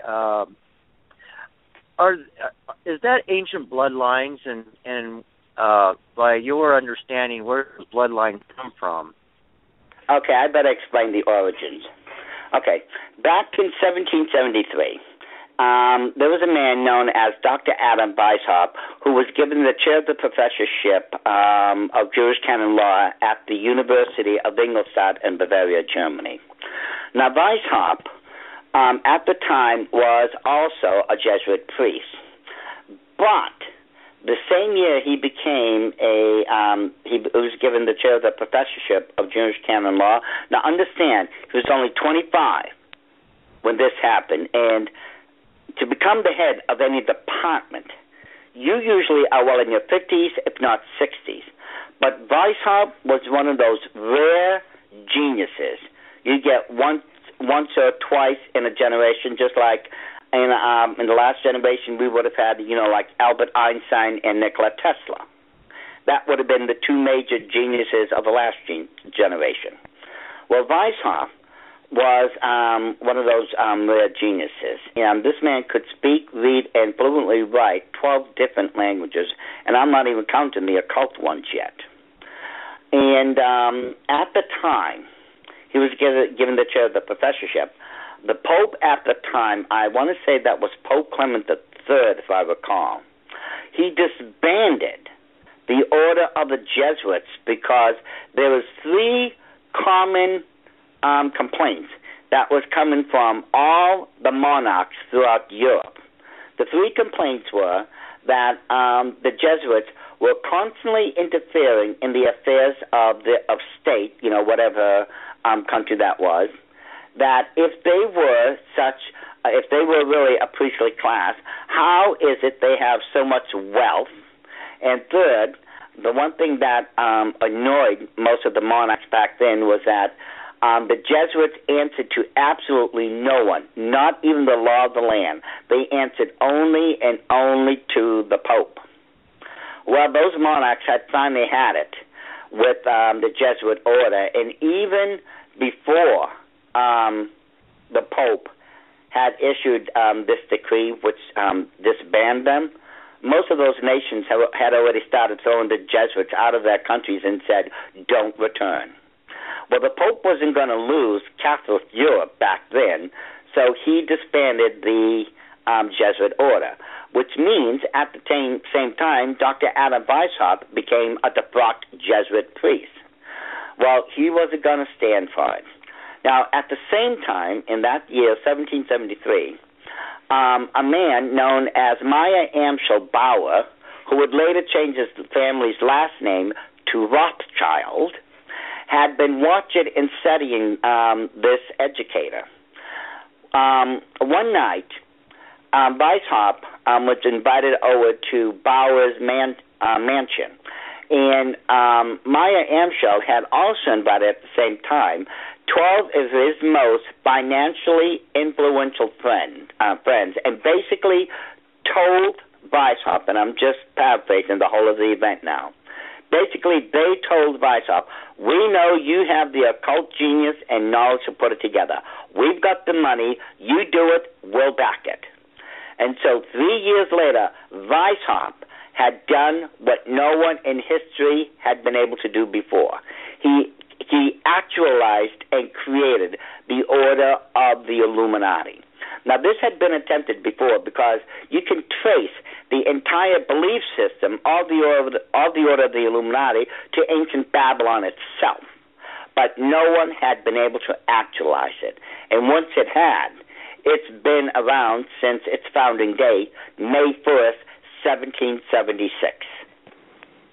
So, I mean, I think it's very clear also that a lot of the mainstream media articles will put out that the Illuminati was really found in 1776, but it's really the Bavarian chapter, wasn't it? Well, some people will call it the Bavarian Order of the Illuminati because it was founded in Bavaria, Germany. But it's called the Order of the Illuminati, the proper name. It was called the Perfectibilist originally, but it was changed shortly thereafter into the Order of the Illuminati. Well, it's been said that the Rothschilds traced their lineage right back to Nimrodian times in antiquity, which is very fascinating. Okay, well, we got a wall of calls here. I'm going to take area code 780. Welcome to the program tonight. What is your comment or question? Hi, Sheila, and hi, Doc. Doc, you are the encyclopedia of the Illuminati, and thank you so much for all your dedicated work and your research. Love that. Well, I only know what I know was because I was raised in it. Yes, and that's why you are the man. A quick question, and I'll take it off air so everybody else can get on. As Satan's goal is a one-world government, a one-world currency, and a one-world religion, can you explain to us how the current and future events will fulfill those agendas? Thank you very much. Well, it's very easily done. You see, how they're controlling the money was through the illegal system known as the Federal Reserve System. And this is the reason why Abraham Lincoln was assassinated. It wasn't assassinated because of his stance as far as freeing the slaves back then. It was because he was always blocking the Federal Reserve System from coming into America. Finally, once he became, he was in his second term, they said, we've just got to get rid of this guy or we'll get nowhere. And that's exactly what they did. They'll murder anyone who tries to stop the Federal Reserve System, no matter what country it is. And if you don't believe me, let's go up ahead of time another 100 years and see what they did to John F. Kennedy. He was assassinated for the same reason. He was actually going to put us back on the gold and silver standard. They weren't going to allow it. You see, what most people don't realize is, let's use this example. It takes $10,000 to print $1 million bills, okay? And, mind you, this is not real money per se because nothing's backing it up. Yet, the Federal Reserve spent $10,000 and they just made a $990,000 profit by making illegal money, and we have to pay taxes on that illegal money. That's backed up by nothing. And it was the same reason why, and a lot of people may find this very difficult to understand or appreciate, but this is one of the reasons, the main reason, why 9/11 happened. You see, at the time, globally speaking, there was only 7 countries left without a Rothschild-controlled central banking system. There was only 7. The rest of the world each had one of their banking systems, the Federal Reserve. Those 7, now listen to this list very carefully: Iraq, Iran, Afghanistan, North Korea, Libya, Cuba, and Sudan. Now, Sheila, what were the first major countries we attacked during 9/11? Well, I know when we go back to the petrodollar scheme and the Fed Reserve, I mean, you got this, 100-year-old hen house covering the, fox over the hen house. I mean, since the good old J.P. luminary there crashed the Federal Stock Exchange, I mean, the very first one I can recall was them when Nixon, so Iraq, I think. Am I right? Well, when Bush at 9/11, right, went against Iraq and then Afghanistan. Right. Now, interesting enough, it was 2 years later. There was only 5 countries that did not have a Rothschild-controlled central banking system, and the 2 that had suddenly changed, going by exactly what you just said, was Iraq and Afghanistan. Funny, they suddenly had Rothschild banking systems. So that left us Sudan, Libya, Cuba, North Korea, and Iran. Well, interesting that if we were to go by today's date, there's only 3 more countries left in the world that do not have a Rothschild-controlled central banking system. Right on. That would be Iran, North Korea, and Cuba. Now, isn't it interesting how North Korea, when it was under Kim Jong-il, and now his, what is that, his nephew or his grandson? Right. The wannabe ruler, how they're making a lot of saber rattling, just as I warned everyone back in 2003, that you're going to hear a lot of saber rattling from North Korea, and I told them watch out for Iran, and I also warned them that Cuba will probably be in the last 3 because of back then it was still under the control of Fidel Castro. But now, if you notice, since 9/11, there's only 3 left. You see, 9/11 was not about a bunch of crazy jihadists. It was about the money. As I told everyone, you had to follow the money trail. And again, look at all the final nations that we've attacked now, Iraq and Afghanistan, the first two that now have a Federal Reserve System. And the others are going to fall in line the same way those other two had. Wow. Well, and that would also probably explain was it 214? The biggest bill that ever was passed into law, the entire G20 signed on to the bail-in. I couldn't believe that, essentially making bank deposits, they could be used to capitalize the banks. You're no longer a depositor anymore. You'd be a non-secured creditor, a shareholder, getting back pennies on the dollar. That's amazing that they could do, with the Dodd-Frank, with Bretton Woods. You think of why did the biggest six banks spend $30 billion to pass that law? It's just absolutely the Ponzi scheme on steroids. $30 billion is an astronomical number for you and I, but for them it's nothing, because going with what your caller had originally asked, if we go by the processes in the book of Revelation and certain other places throughout the Bible, this world is going to end up under a one-world financial system, under a one-world religion, under a one-world, new world dictator. Now, and I still remember the timelines. You see, the Illuminati have a number of timelines in which certain events are supposed to occur, and there's quite a number of different timelines, some of them over 100 years in length. But going by one of the timelines that I still remember, between the year it's 2018 through 2022, the Illuminati plan on causing a major financial disaster in one of the countries of the world. Now, back then, I saw this back in 1970. Excuse me. And they didn't choose which country they were going to use yet. But they still had written down that they were going to cause a major financial disaster in one of those chosen countries. And it was going to be such a devastating financial disaster that it would finally force the nations of the world to come together and sit down for the first time in history and seriously start considering putting the world under a one world universal currency. Yes. Well, let's start taking some calls, because I'm telling you, when I say a wall of calls, I mean a wall of calls. Area code 240, welcome to the program. What is your question? Hi guys. How are you doing? Very good. Fine. How are you doing? Good. What's your name, hon? My name's Tamara. Hi, Tamara. Hi.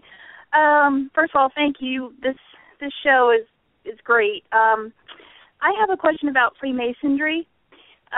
So when someone joins the Freemasons, and I'm shocked when Christians join, there's a book, from what I understand, that they write their spouses and children's name in. So I was just wondering, because I know a Christian who's in that, what kind of authority does that give Satan over the names of those people in that book? What's the impact? Is it generational? It's and I don't know if this is correct, but I was told that when someone becomes a Freemason, that they write their name of their spouse and their children in a book, in a Freemason book. Well, yes, they do. I know what you're talking about. Yes. Okay. Well, first of all, what was it? It was back in the early 1990s, when the Southern Baptist Convention had addressed the issue as to whether or not a Mason, whether or not a Christian can become a Mason one way or another. Well, they assigned a man to the task to study it for 3 months. Well, what the Southern Baptist Convention didn't know at the time was the man who they assigned was a person who was joining the Masons. So you were not going to get a negative response from this person. He was biased. And because of that, the Southern Baptist Convention's final ruling was, well, you're going to have to make up your mind for yourself. I mean, I was positively livid at the time. If you want, Tamara, go to my website. It's now this is all lowercase, no apostrophes, okay? It's one long word. Put in www.itsagodthingproductions777.com. What you want to do is open up the DVD section. You'll see the taskbar on the left-hand side of the front page.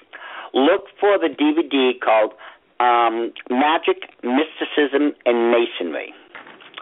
That DVD, now I will warn you, it's 2 DVDs, it's almost 4 hours long, but I can conclusively prove how the Masons, among other things, and I use more than 100 Masonic books that's in my own library, and I have their coded ones, mind you, in which they clearly state that they want nothing to do with Jesus Christ, that the name of Jesus Christ means nothing to them, and that if the name of Jesus Christ is ever brought up during any of their ceremonies or rituals, the person is supposed to be taken out and killed. Wow, isn't that interesting? Yeah. Should a Christian become a Mason? Oh, people, I've got thousands of reasons why not. And yet, the Southern Baptist Convention had the audacity to say, well, you're just going to have to make up your own mind. You know, those people are put there so that they can, you know, supposedly send down their knowledge from their white pillared towers, and the best they could give us was, you're going to have to make up your minds for themselves. How dare they? Well, we're going to take another caller. That's a great question by Tamara. And that's a very good segue. I was going to say to everyone, go to itsagodthingproductions777.com. And I'm going to tell you, I can speak personally on this. There is information in there that is just absolutely mind-numbing. And it's incredible. The stuff that you have covered, the absolute explicit information, you have documents. Did you just say, did I hear you correctly, Doc? You have a big library with volumes of Freemasonry books. That's just on the Masonic book. Yes, I have hundreds of Masonic books. I have the coded ones. I have books from some of the greatest writers, you know, like Manly P. Hall, Albert Pike, who was the head of the Southern Jurisdiction of all Masonry. As I said, I have the coded ones. I have more Masonic books. I'd have to sit down and actually count them all to give you, so I could know exactly how many I have. Speaking of Albert Pike, let me ask you, why did the United States Congress back in April of 1898 authorize this private organization to place the statue of Albert Pike in public land in the U.S.? I mean, it is absolutely mind-blowing. You know, he's a leader of the Freemasons in the southern states. I don't understand why they would ever put a statue in recognition of him in the United States, period. Well, because he was also a Mason, a member of the Illuminati. And mind you, his was the only statue at the time that was not, a member of the government or the president. It was the only one that had absolutely nothing to do with the United States per se. The story goes, well, he was, a general in the Southern Army. Yeah, but didn't they lose? Okay, back to the phone lines. Area code 253. What is your question or comment tonight? Okay, back to the phone lines. Area code 253. Do you want to turn down your radio, please? Oh, okay. There you go. Hi, Sheila. Hi, Sheila. Hi, Doc. Hey, how you doing? This is Jack Groening from Lakewood, Washington. Hey, how you guys doing? Listen, hey, Doc, you was talking about that. You were explaining how the New World Order was gonna, how they were gonna explain the rapture, and you didn't get to finish that. Okay, let me finish that. I'll take my answer off the line. Thanks, you guys. I appreciate it. Okay, thank you, Jack. So you see, how do the Illuminati, if they're so all-powerful and all this, explain the sudden vanishing, let's say 250 million people and children around the world? Well, let's get back to what I was saying. What if, a couple of days later or a week later, NASA makes a worldwide announcement and says that they have spotted motherships in outer space that's headed towards planet Earth. Well, give it a week, 2 weeks later, another global announcement says that these motherships are now circumnavigating the world. And to prove it, they show these wonderful photos or such CGIs on the television. And to convince the public that this is absolutely true, well, those flying saucers that they've been working on and perfecting since Nazi Germany, they begin to start landing at various capitals and important places around the world. And these so-called little gray aliens, which are nothing but bioengineered creatures that the Illuminati finally was able to perfect using when they, I should say, resequenced the double helix code. They finally broke that during the mid-'80s. And these little gray aliens step out of these ships and they say, well, all those people that vanished, we took them up into our motherships because they needed re-education. You people are the truly enlightened individuals who will help guide and steer all of you into the golden age of humanity. And it's going to work flawlessly because it plays upon the human ego. Remember, they're going to say, you people are the chosen one. You're the enlightened ones. You're the ones that are going to help us, super advanced beings, steer man into the golden age of humanity. Well, and I guess that could really explain why the Pope seems to be taking such a recent fascination with the fact that they're going to be baptizing aliens, and, you know, that's all you hear now out of the Vatican is how they're going to be embracing aliens. Isn't it interesting that their telescope is called Lucifer? Yeah, I was just going to say that I actually took the words out of my mouth. Well, 928, back to the phone lines, area code 928. Welcome to the program. What is your question or comment tonight? Hi, Sheila. Hi, Doc. I have a question. I'm calling from Arno, Maine. And I have a question is, why is it that Satan and his fallen angels hate mankind so much? One word, jealousy. You see, remember, angels, just like Satan, Michael, Gabriel, or any of the others, were created to serve God. Human beings, we were created to love God and for God to love us. You see, it's an interesting fact, hon, that when we look at the scriptures, does it not say in the Bible that we were created in the image of God? It does say that. Yeah, okay. It does say that. Now, there's more to that than people realize. You see, the reason you and I, Sheila, we can feel love, we can feel jealousy, we can feel anger, is because God felt them first. Right. Does God not say, I am a jealous God? Do we not find out that God is also an angry God, that he is a loving Father, and all these other emotions? Do we not know that his physical incarnation, Jesus Christ, is exactly as we are? Now, we have all these things, including our physical human construct, because God had them first. We were made in his image, both physically, spiritually, and with the soul, because he had all of these things before us.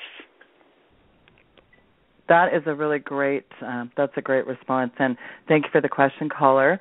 Area code 267, welcome tonight to the program. What is your question for Doc? Okay, do we have a caller there? Hello? Okay, I guess he went the way of Dave. He went the way of Dave. Okay, area code 406, welcome to the program tonight. What is your question, sir or madam? Area code 406, you're live. Well, that's crickets chirping. I don't know what is going on here tonight. Okay, well, area code. A lot of people don't wait. They don't wait. Area code 916. What is your question for Doc tonight? Hi, guys. Hi. My question is we have a response. Yay! Yay, a response. Thanks, 916. Oh, hallelujah. In the name of King Jesus, we just thank you, Sheila and Doc. This is Lars from the fire zone of Northern California. I've got a question for Doc about, well, you know, the hand of God protected our community. It was a miraculous miracle that no homes were lost in the area here, but we did, unfortunately, down Canyon lost, I think, about 10 or 15 homes. But we came out of the church service on the 14th, and the message was Daniel 3, Shadrach, Meshach, and Abednego in the fiery furnace, and we came out. Wow. You know, I got a picture of this. Yeah, I got a picture of the smoke above the church, and then when I got to my house, they were evacuating. But anyway, with all that being said, everything is great. God is awesome. He's on the throne, and His wrath is on the land. Praise God. Amen. The question is about ISIL and Levant. Is Levant tied into Leviathan? And just one other quick thing, the Lord's been showing me about the principalities, powers, rulers, and the high wicked places, and I kind of put it in this perspective. The Antichrist spirit, Lucifer, the Leviathan, dragon, 7 heads, and the king of Babylon systems are coming to an end, and I'll just take it off air. Okay, well, we know that the Babylonian system is coming back. Now, a lot of people, let me explain this. When we go by the book of Revelation, we find that the Babylonian system, in this case, that's talking about the spiritual condition. In other words, what was the condition of Babylon way back when? Well, it was from Babylon that the very first religion on the earth was ever created. That religion is known as witchcraft. It was created through Nimrod and his mother, Semiramis. And this was the first system that actually proclaimed that there was other gods and that they should be worshipped and not the one and only true God. Well, that system, according to the book of Revelation, is coming back, and I think anyone with half a brain could see that's coming back. As far as Leviathan having 7 heads, no, that's something completely different. The Leviathan that was mentioned in the book of Job, we know it could have been either a giant whale, which, well, giants are big. I mean, whales are big anyways, but either a whale or what some believe was a great white shark. Now, in either case, either one could actually swallow a human being whole. And if we go by the description of Jonah, when he was finally, I hate to say this, but he was thrown up, by whatever it was that kept him, he came out bleached white. Well, that's an interesting description, which only validates the story because medically speaking, and I can tell you from my medical background, that the amino acids and such that make the bile in most organic systems, animals, whatever you want to, have a corrosive effect. And, that's, of course, to help with the digestive system. But it would also explain why Jonah came out of the whale or the shark bleached white. So, as far as the Leviathan goes, that's what the Bible was talking about. Now, when we go to the book of Revelation, which is chapter 13, picking it up in verse 1, where we find the 7-headed beast, well, that represents the 7 great lands of the world, and there's 10 crowns and 10 horns, which represents the future 10 kingdoms of the world. The world is going to be divided into 10 supernations or 10 kingdoms, and the horns represent those who are going to be the kings of the nation. That's what you're referencing there. Okay, well, I've got a question from emailed in from a listener. Doc, what is your take on the great deception to put the Antichrist in power? Well, the great deception right now is found in two basic systems. Well, actually three, but I'll break it down. One is that there is no God, but there are aliens and UFOs. The second, again, there is no God, but there is occult religions, and the third one is there is God, but there is our version of God. And when I say that, I'm talking about those spiritually wicked brothers and sisters of ours, if they are saved to begin with, who are mixing occult religions with Christianity, such as the Kundalini movement, the prosperity movement, and all those other movements that have absolutely nothing with biblical Christianity. It's those things that is actually bringing on the great deception that we were warned about in the Bible. And it warns us that it could deceive Christians if it was allowed to. Now, that's depending upon the individual if they allow it to. You see, Revelation chapter 3 tells us that you and I right now are living in the seventh and final church age known as Laodicea. Laodicea is going to be made up mainly of born-again children of God who are absolutely lukewarm. In other words, they're fence walkers. They won't commit to the left or to the right. And because of that, Christ said, I will spit you out of your mouth because you are no good to me. I can't use you. Okay, we have another question. Oh, sorry, I just want to jump in here after you're done. When you finish that thought, let me know. We have a ton of people. Go ahead. Okay, one of the questions, actually, this is actually 4 questions. I'll roll it into one, pretty much the same theme. Is Prince William the Antichrist, and can you distinguish between the Antichrist, the false beast, and the Antichrist, the false, I don't know what this person's typed there. Well, anyway, can you distinguish between the Antichrist, the false prophet, and the beast? Yes. Okay. Well, no, Prince William is not the Antichrist, simply because there are identifying marks throughout the scriptures that tell us who the Antichrist is going to be. Now, we won't know the person by name, but we are given certain things to look for. One of them is, whoever this is going to be, and this is in the book of Daniel, I believe it's chapter 11, we'll find out that the person is of Jewish heritage. Now, that doesn't mean he's practicing Judaism, but he does come from Jewish stock. Second, he's going to be a male. Third, he's going to be a virgin. Fourth, and this is what's interesting, he the book of Revelation corroborates this part also. He's going to pretend to be religious, but he is not. He is of Satan. In other words, he is secretly worshiping Satan. And one other qualifying mark, it seems whoever this person is going to be is going to arise from one of the 10 common market European nations and literally have an overnight meteoric rise in the political realm, because this person, whoever he is seemingly going to have all the answers to all the problems. That's the person you're looking for. Okay, excellent. That is very good information. I don't think, just using common sense here, I don't think Prince William fits into any of that because, A, he's not a virgin. Right. B, he's not Jewish by my understanding. He would have been from the Germanic branch.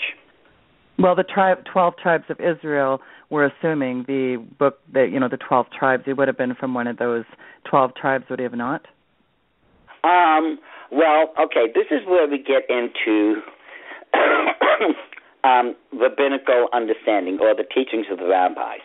You see, one of the original tribes, and I believe it was Manasseh, was cut off from the original 12 tribe because of some horrific sin they did and was replaced.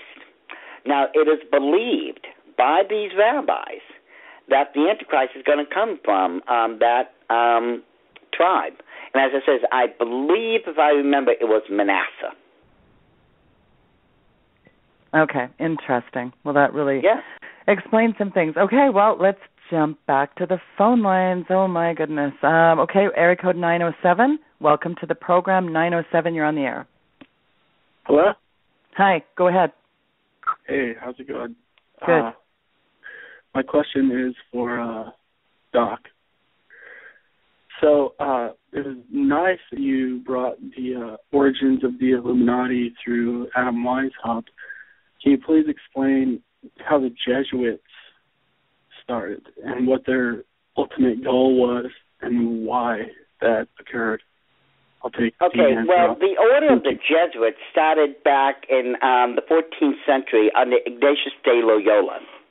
And in the order of the Jesuits, there's supposed to be an individual who's supposed to be the head of this, and he's known as a black general.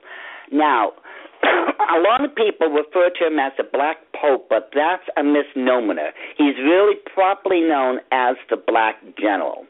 Now, their goal, now, let me back up a little. During the mid-1850s, the Illuminati finally had absolute control over the Vatican itself. Ever since that time, and this includes the Jesuits now, ever since the 1850s, the Illuminati has had one of their persons in the Vatican at all times under the guise of a priest. Now, this individual is known as the Black Pope. Now, he's referred to as a Black Pope not because of his skin color or the color of the robes he wears. It's because he's always in the shadows. It's this individual who receives his orders and passes them on to the Pope from the Illuminati every single day, and it's been like that since the 1850s. And this is one of the reasons why the popes are following the Illuminati 7-part plan towards the creation of the New World Order, because one of those plans of the Illuminati calls for the abolition of all religions and to unify the world under a one-world occult system. This is what's going on and why the Pope is trying to unify the world under a one-world religion. If you notice, they no longer say we want a one-world Catholic system. No, they're simply calling for a one-world religion. And there's a big difference between both terminologies. And if you understand it, you know that that world system they're talking about comes from, I should say, the order of the Illuminati itself. Okay, well, I'm going to ask a question, another email question. Is Kenneth Copeland is Kenneth Copeland a Freemason, and was Billy Graham a Freemason? I'm combining a couple into one question. Okay, I'm not sure with Kenneth Copeland, but Billy Graham at one time, from what I've seen, was a Mason. Now, if he became Mason, it could have been when he was a young minister, and that would have put it back in, okay, let me think, Billy Graham, he's that old, should have back there, would have been around the 1950s. And back then, there was little to nothing known, shall we say, publicly about the Mason. Now, what's interesting about the teachings of the Mason is that they claim they can take a good man and make him better. Oh, that one alone makes me just want to, take Masonic heads and bash them together, because they have the audacity to say that they can take a good man, let's say a born-again Christian, and make him better. I think not. The only way that's going to happen is through God Almighty and through the person obeying God Almighty. Those people, as I said, if you look at their teachings, as I said, DVD 4, ladies and gentlemen, whatever you do, you know what, let me tell you something. I just remembered something, Sheila. When I wrote this series, the series that's called Secrets of the Illuminati, I didn't know, and I had no plans or thoughts for this to happen. People have been using DVD 4, Magic, Mysticism, and Masonry, certain other DVDs in that series, right, and they're using them. They've been using them as witnessing tools, and literally speaking, if the half of what I've been told is true, literally speaking, thousands of Masons over the years, ever since DVD4 was created, have been signing their letter of resignation and leaving the Masons, period. Interesting. Well, back to the callers. Area code 304, welcome to the program tonight. What's your question for Doc? Hey. Welcome. Ask your question. Are you there? Oh, okay. I'm still Doc, here. Yeah, yes. Great. Hi, Doc. Hi, Sheila. My question is, you were on the show a while back talking about Easter, and at the end of the show, you mean on Doug and Joe, Hagmann Report? Yes, sir. And at the end of the show, I think Doug asked you a question: how far does this go back? And you said 1776. Right. So my question was, when the Declaration of Independence was signed in 1776, there was a constitutional convention in 1782, I think it was, and the symbol for that convention was the pyramid on the $1 bill, from what I've researched. Correct. So everyone who signed the Declaration of Independence, as far as I know, the only person that was at that constitutional convention that signed the Declaration of Independence was one person from Pennsylvania. I'm not sure what happened to everybody else, but most of them were killed. Is that no. You see, of the 56 original signers of the Declaration of Independence, 53 of them were Masons. And Congress had ratified and accepted the Constitution, I believe finally it was in 1789, when they also assigned the two great seals of the United States of America. Now, the seal you're talking about, the Great Pyramid. Now, going by the law of the land, it's the Secretary of Defense who's supposed to hold onto the two great seals of the United States of America. Now, interesting enough,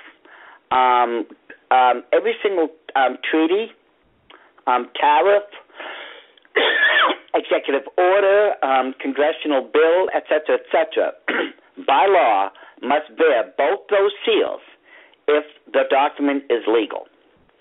Well, there's no such document in all of American history that bear both those seals, because the one with the eagle, with the breastplate holding the 13 arrows and 13 and the 13 leaf olive branch, that's been cast. That's a die. The other one doesn't exist because it's never been cast. It's never been made. Yet, when I was in the Order of the Illuminati, I saw both those seals on quite a number of Illuminati documents. You see, the long and short of it is, and again, this is on DVD 1. It's called The Arrival of the Antichrist. Those are not the two seals of the United States of America. Those are the two seals of the Order of the Illuminati. Now, since you've done your homework, you would have recognized that the seal that was first drafted and used in 1782, it was not an eagle. It was a phoenix bird.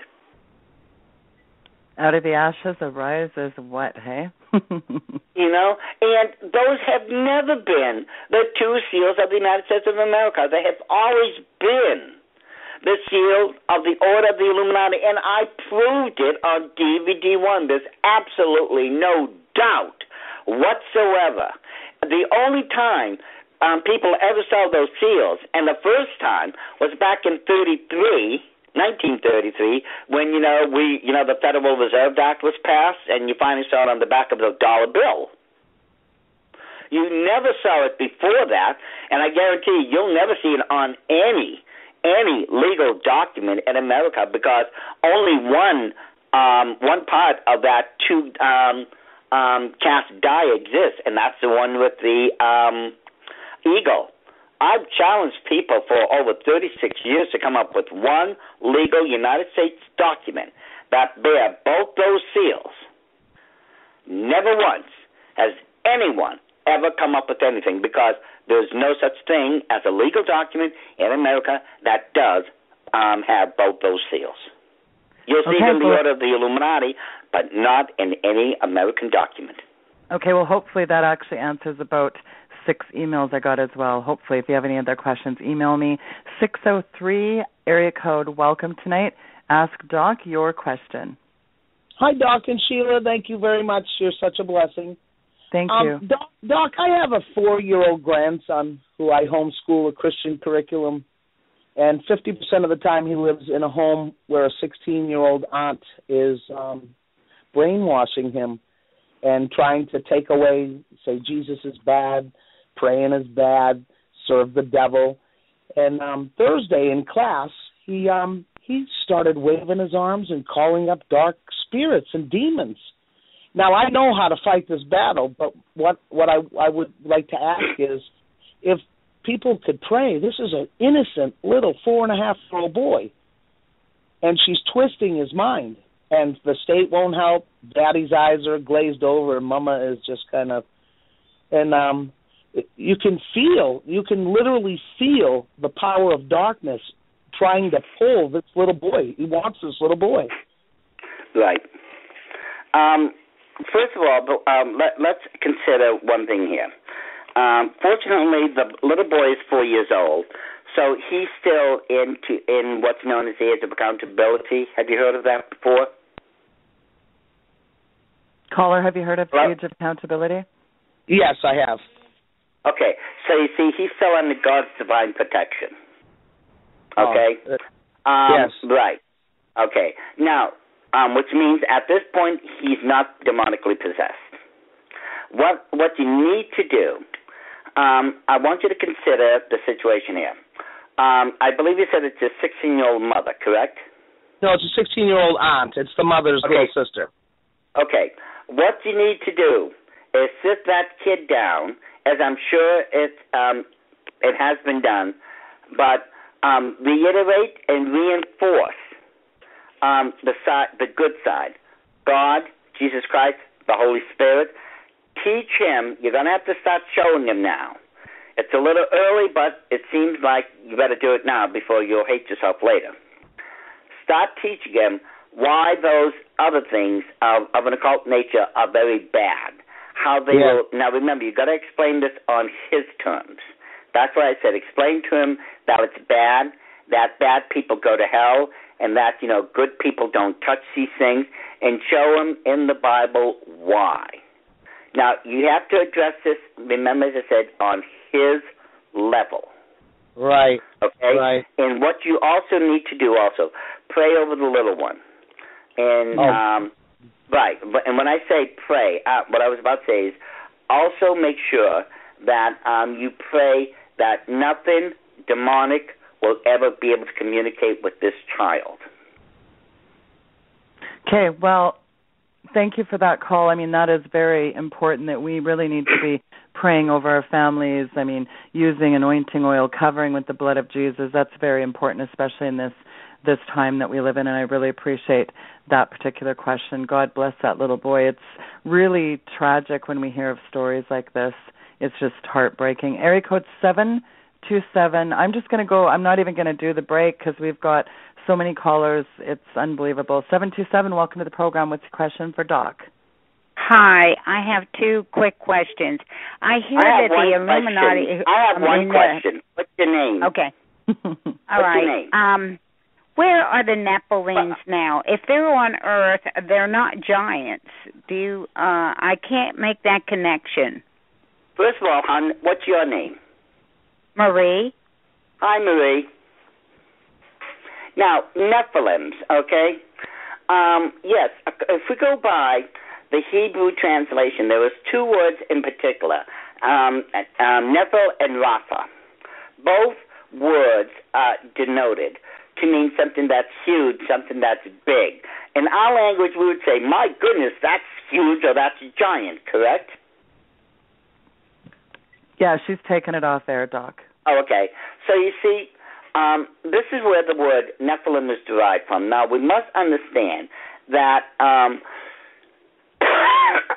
lot of people are saying that, well, the earth is going to be covered with Nephilims at the end. Well, that's not what the Bible says. You see, And they get this from using two particular passages of Scripture. One is in Matthew chapter 24, where it says, as it was in the days of Noah, so shall it also be with the coming of the Son of Man.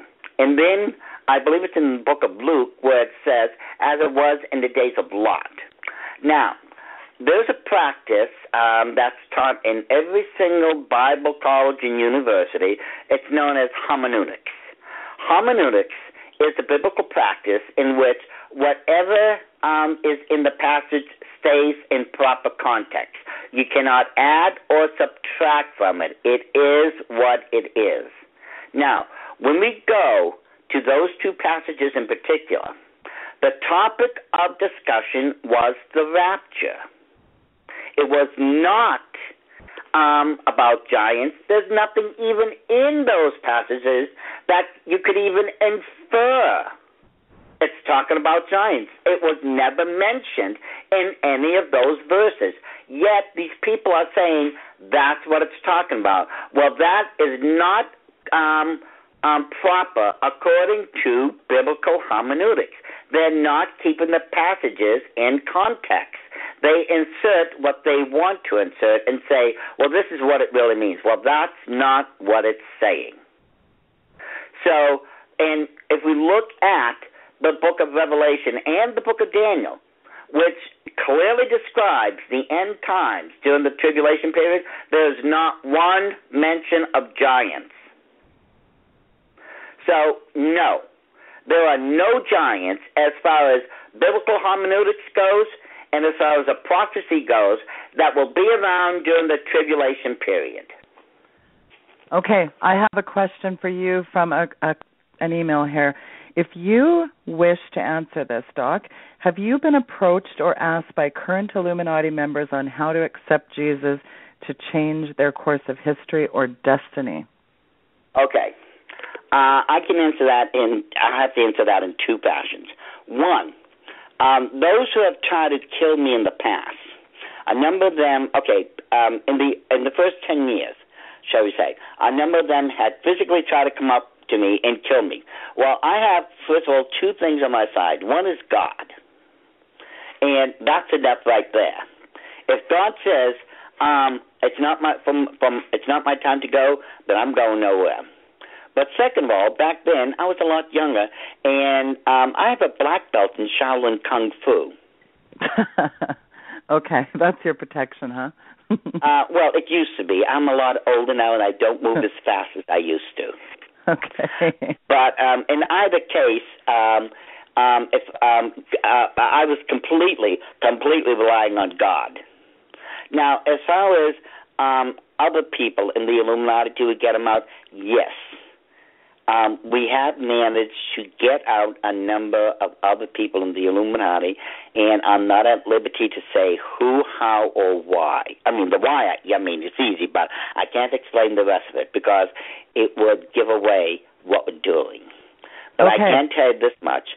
A number of them, by the grace of God, have left, and they leave as born-again children of God. Wonderful. That is very impressive. 309, welcome to the program. What is your question for Doc tonight? And please turn down your radio. Okay.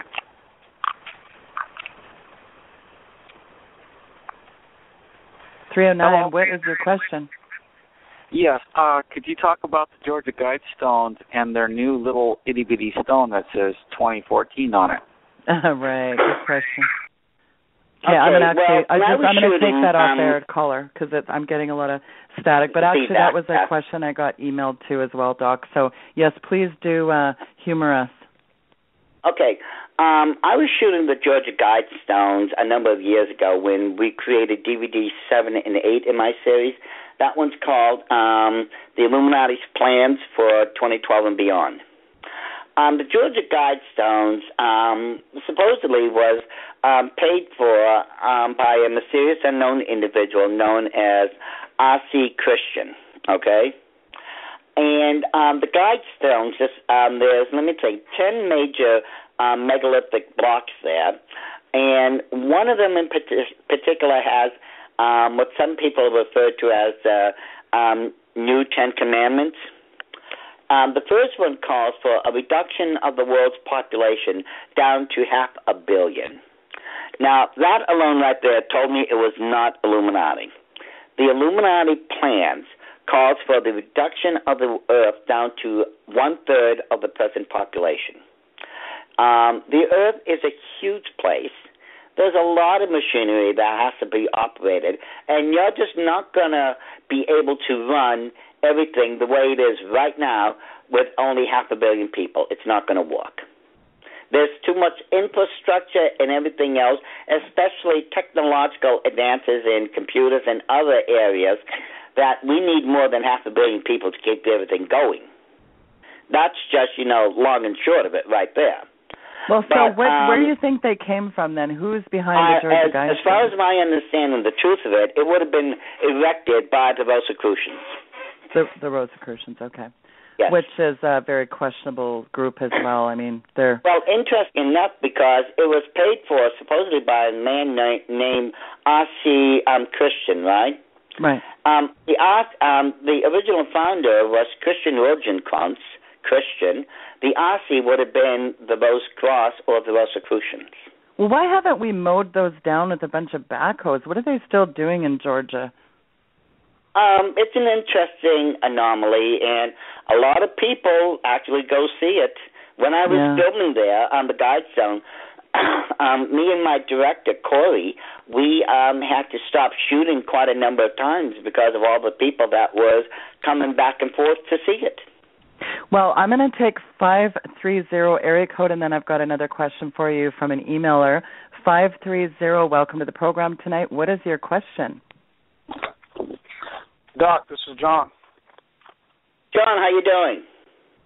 You promised me if I would call in the next time you were on the show, we could talk about the rapture. Okay. What would you like to talk about? Talk about the rapture. Talk about... I know, but you're going to have to be a lot more specific than just that. That could take up a week.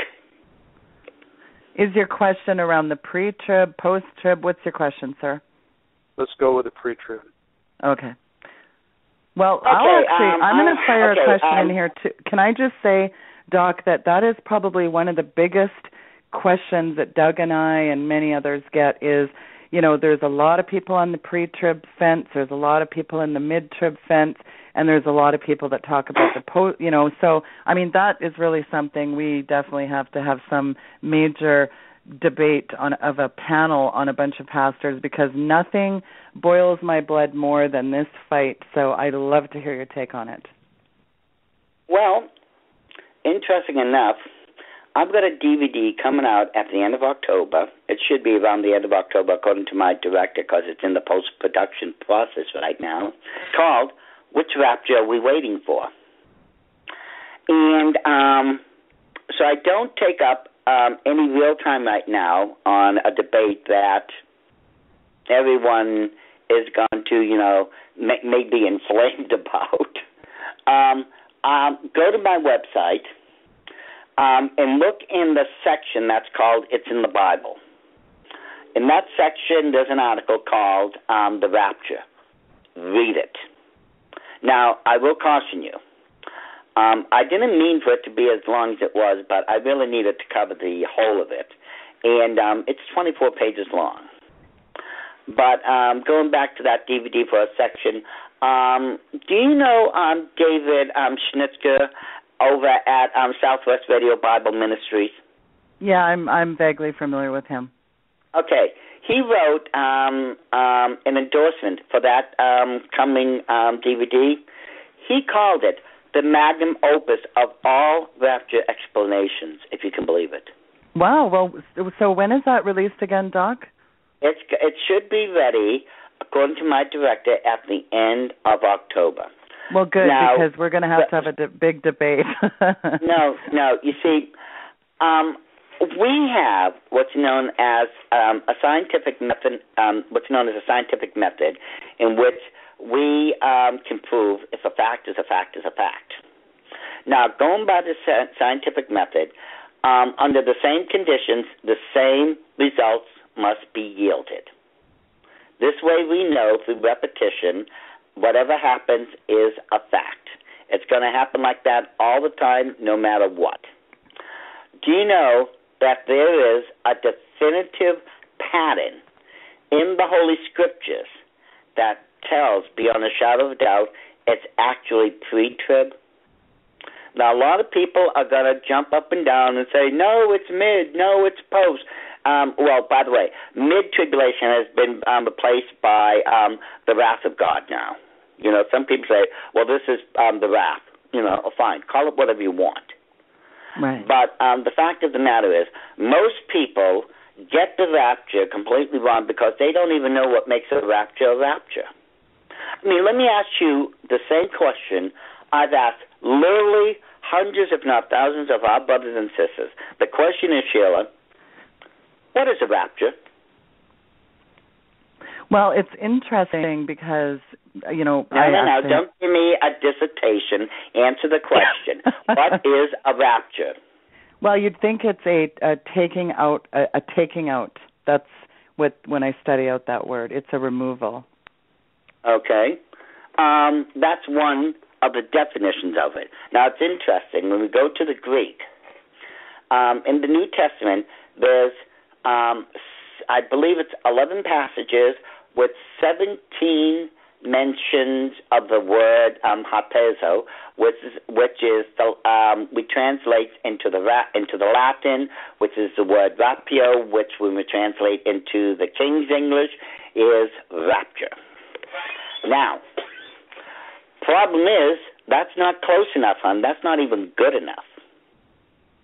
Well, isn't it true though that the word rapture? Let me finish. Okay. A rapture is so simple to understand that even the apostles, and the apostles were the only ones appointed by God who had the authority to make a doctrine a doctrine. They didn't even make the rapture a doctrine. It was so straightforward, so simple, they said anyone will understand this. A rapture is based upon three and only three little concepts. God physically removes those whom he declares to be righteous outside of his impending judgment. That's it. There's nothing more to a rapture than God physically removing those whom he declares to be righteous outside of his impending judgments.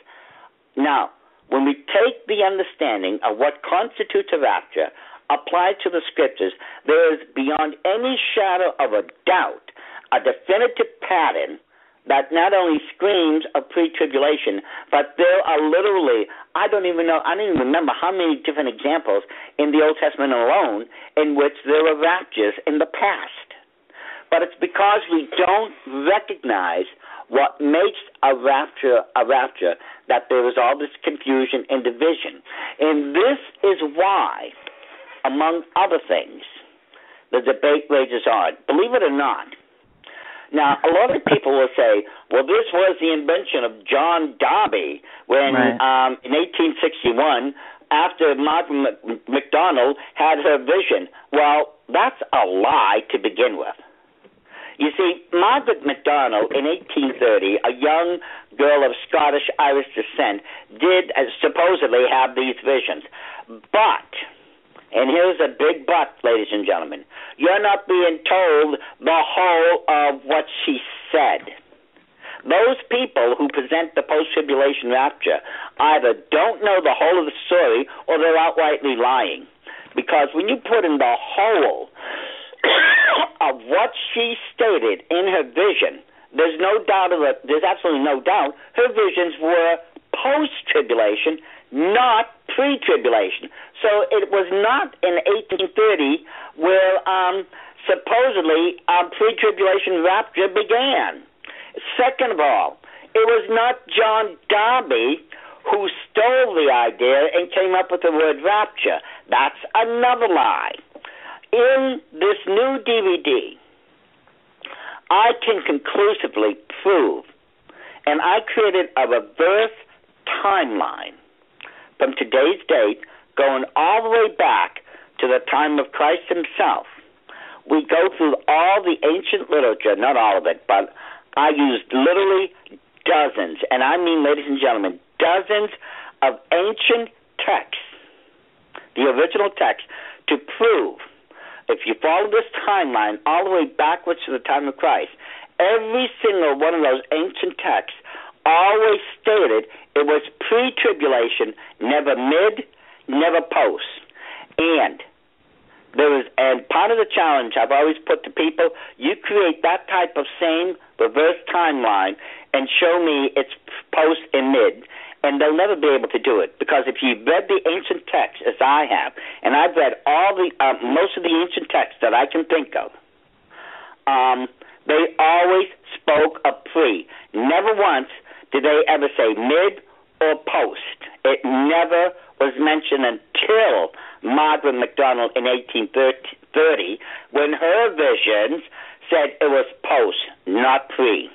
But there's also, as far as the origin of the word rapio goes, ladies and gentlemen, that's so easy.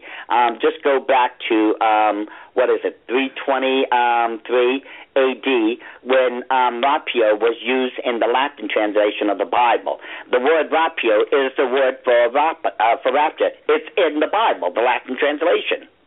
And a lot of people will say, well, the word rapture doesn't appear in the Bible. Actually, it does. But second of all, the word Bible doesn't appear in the Bible. Does that mean suddenly the Bible is not the Bible because that word is not in it? Well, I guess That's the whole point. Yeah, I guess the whole You point know? is if you don't have a ticket, you'll never get on, no matter what time the bus leaves, right? So be prepared at any time. So the whole of the crux of the DVD is to show the whole of the truth, using all the ancient literature I had used to prove to you that there was a definitive pattern there.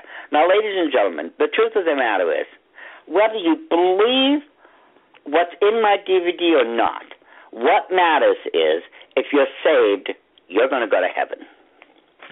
Yeah, amen. Because really that is the quintessential piece of that, and I think people need to stop nitpicking obviously the time is kind of irrelevant if God says no man knoweth the hour. So I just cannot get over one thing quickly.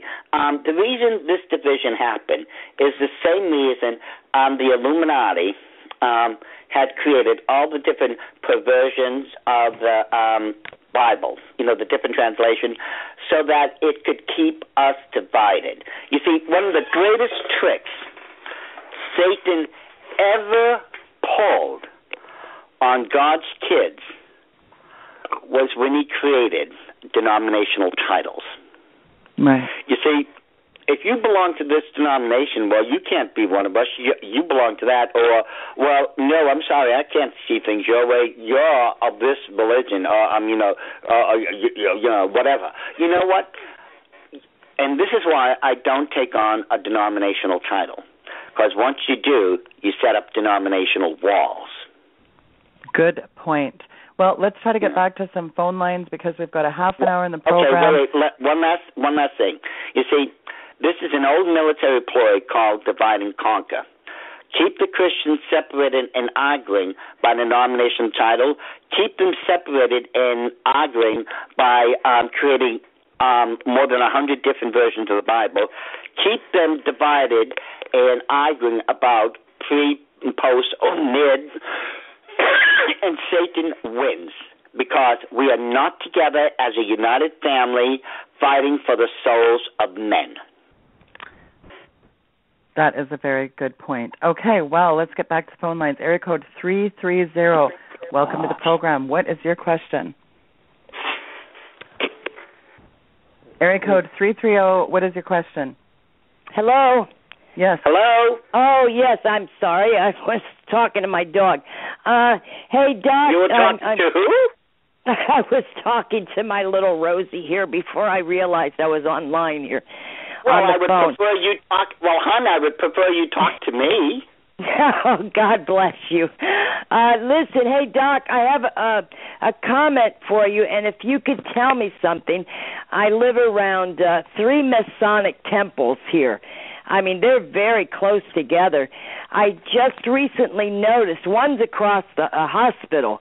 I just recently noticed they put out this huge, on both buildings, they put out this huge, their symbol, the Masonic symbol, and then right next to it. Yes, yeah, and then right next to it, they put out a 5-pointed star that has... that's the Eastern Star. That's the female auxiliary group of the Masons.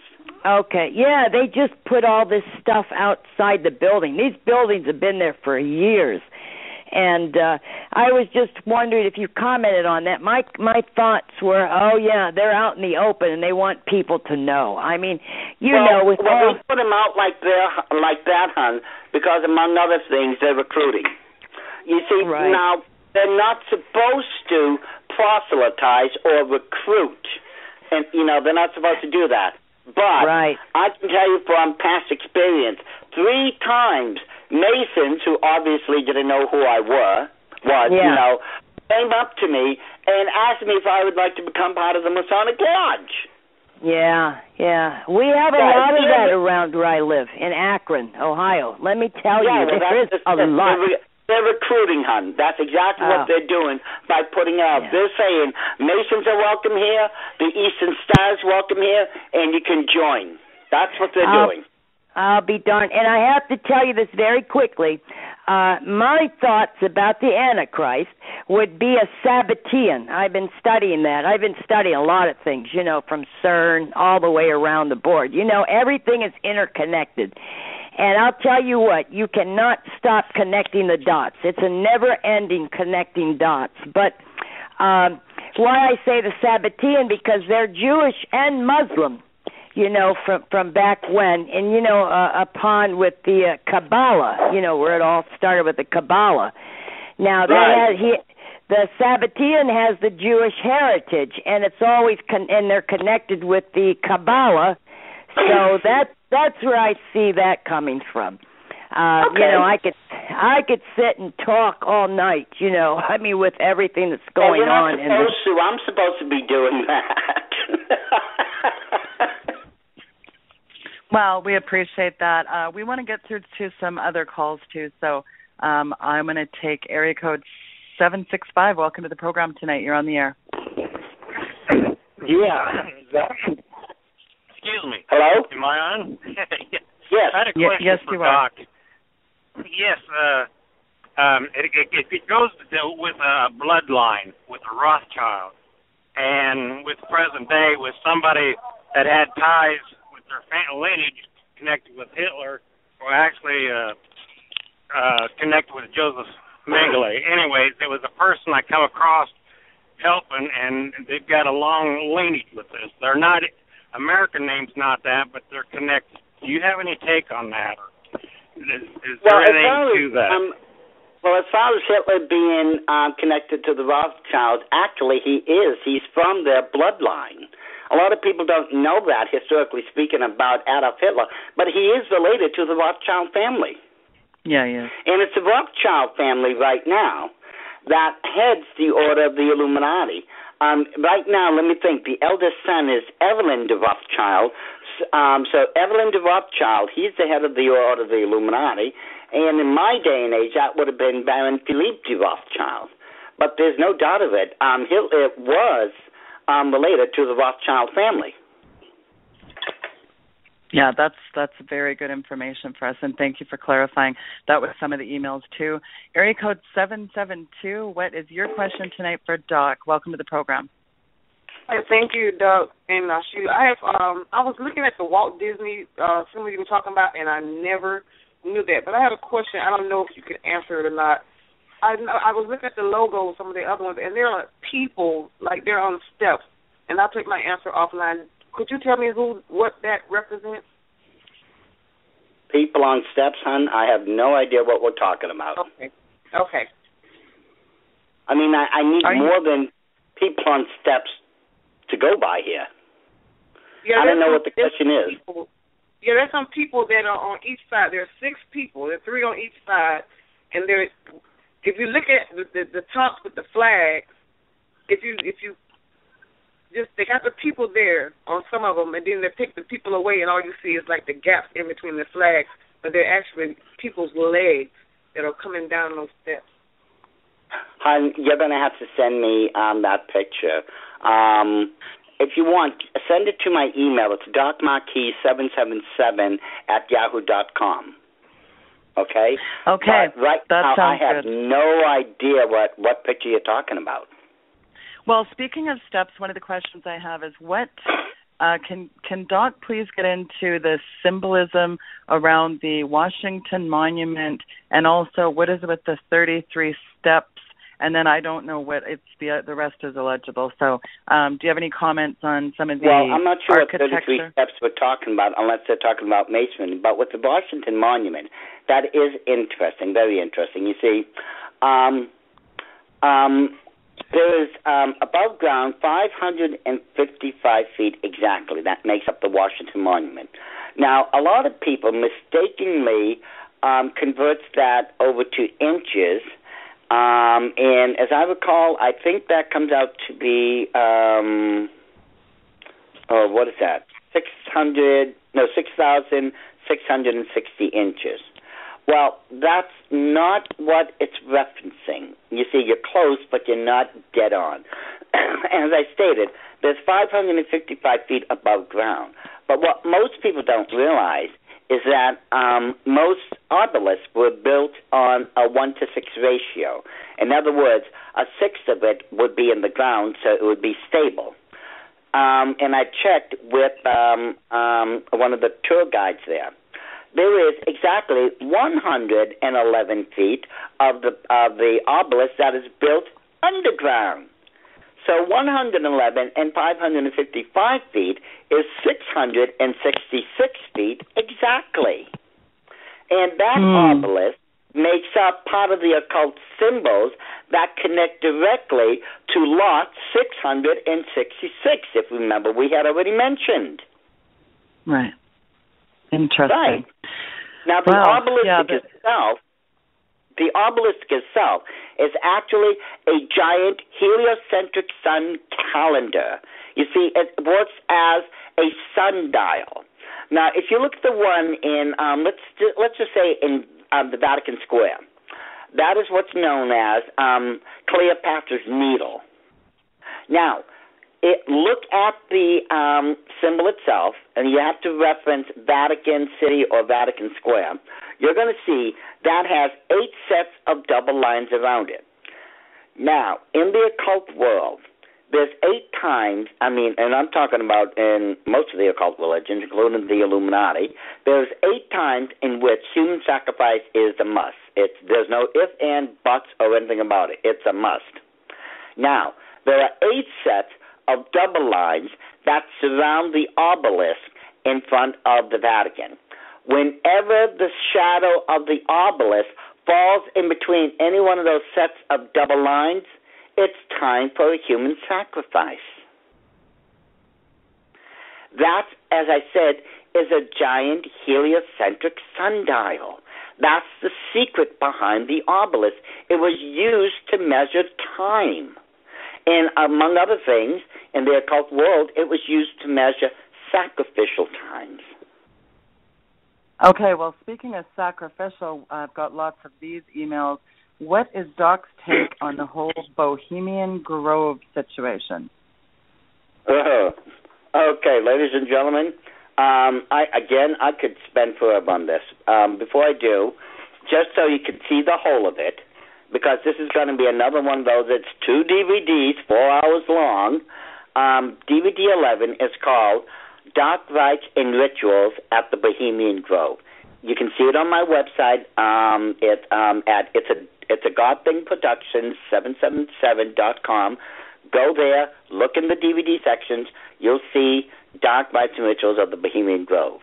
Now, a lot of people have asked me, is that an Illuminati thing? Oh, yes. Oh, I can tell you right now, from my day and age in the Illuminati, that is what I always call the Illuminati summer camp. It was taken over by the Illuminati shortly after it was started. And one of the things people always ask me about, is there an owl there? What's with the owl? Well, there is, in the very heart of the Bohemian Grove itself, excuse me, a 40-foot owl that the people are worshiping at. There is definitely an occult, and specifically an Illuminati ritual that is being performed there every summer. It's known as the cremation of care. Now, what I did, among other things, I took the ceremony, the wording verbatim of the creation of care ceremony, and I deciphered it line by line in that DVD so I could prove conclusively, and I show you step by step, how beyond any shadow of a doubt that is a genuine Illuminati ritual that they're performing. There's no doubt of it. Once you go through that section in those DVDs alone, you will find out there's no doubt it is genuine. It's Illuminati. It is one of their main ancient rituals. But among other things, these are some of the most powerful power brokers in the world that's meeting there. We're talking presidents, senators, princes, prime ministers, premiers, all over the world, businessmen, industrialists, all meeting there and shaping the course of human history. They choose presidents there, among other things. They have started and created some of the most secretive projects in human history. One of the big projects that come from the Bohemian Grove was the Manhattan Project. You remember that, Sheila, the Manhattan Project? Yes, I do. And then there was the Star War Initiative under Ronald Reagan. That was started there at the Bohemian Grove. There is so much going on there, ladies and gentlemen. That's why it took me 2 DVDs in 4 hours just to explain some of it. Okay, let's get back to the phone line. 704 area code. Welcome to the program. What is your question for Doc? Good evening. 704, yeah, go ahead. Hi there. Hi there. Glad you're on tonight, both of you. It's great. But thinking about this pre-trib rapture, and if we're out of here before a major SHTF, how much worse will it have to be than it already is, according to Matthew 24 and Jesus' words about the time of the end, and there's going to be some martyrs, according to the word, and how is all this going to play out, Doc? Well, okay, let's answer this by what you asked. How much worse is it going to be? Well, for us, before the tribulation period hits, it's going to get a lot worse than what it is. Now, as far as in the tribulation itself, it's going to be so bad. Let's not forget, there's a passage in Revelation that completely states that people are going to be running to the mountains, hiding in their caves, and begging for the mountains to fall upon them so that they can die. But death will not be allowed to consume them at that point. That's how bad it's going to be. People are begging to die. Now, the martyrdom is on a horrific scale. Sheila and I, let me tell you something, ladies and gentlemen, before I get into this. Few times, very, very few times in this life have I ever started a conversation with a person I had no idea about, let alone known who they were, and felt as if I'd known them for 50 years. Sheila's one of those people. I could sit down, and Sheila and I, we're going to pick up, Lord willing, one of these days when we meet for the first time, we're going to be talking as if we've known each other our entire lives. That's how I feel about Sheila. This is the first time I've ever done a show with her. You know, I didn't know her from Adam, as the old expression goes, but I can tell you right now, that's how comfortable I felt when Sheila and I was talking earlier. But to get back to what we were saying, the martyrdom is going to be rampant. It's going to be worldwide. Revelation 20, verse 4 tells us that people are going to be beheaded because they witness for Christ. Now, there is beyond any shadow of a doubt, ladies and gentlemen, an insidious part of the Illuminati plan that's going on right now in front of your eyes. And Lord willing, for those of you who have listened to me before, you know what I'm about to say. We have concentration camps or POW camps. Some people want to call them FEMA camps. Call them whatever you want. A number of the signs, and I provide, again, the photographic evidence. I will show you the truth. We have almost 1,000 POW camps that's fully built, fully operative in the United States of America right now. They don't hold anyone.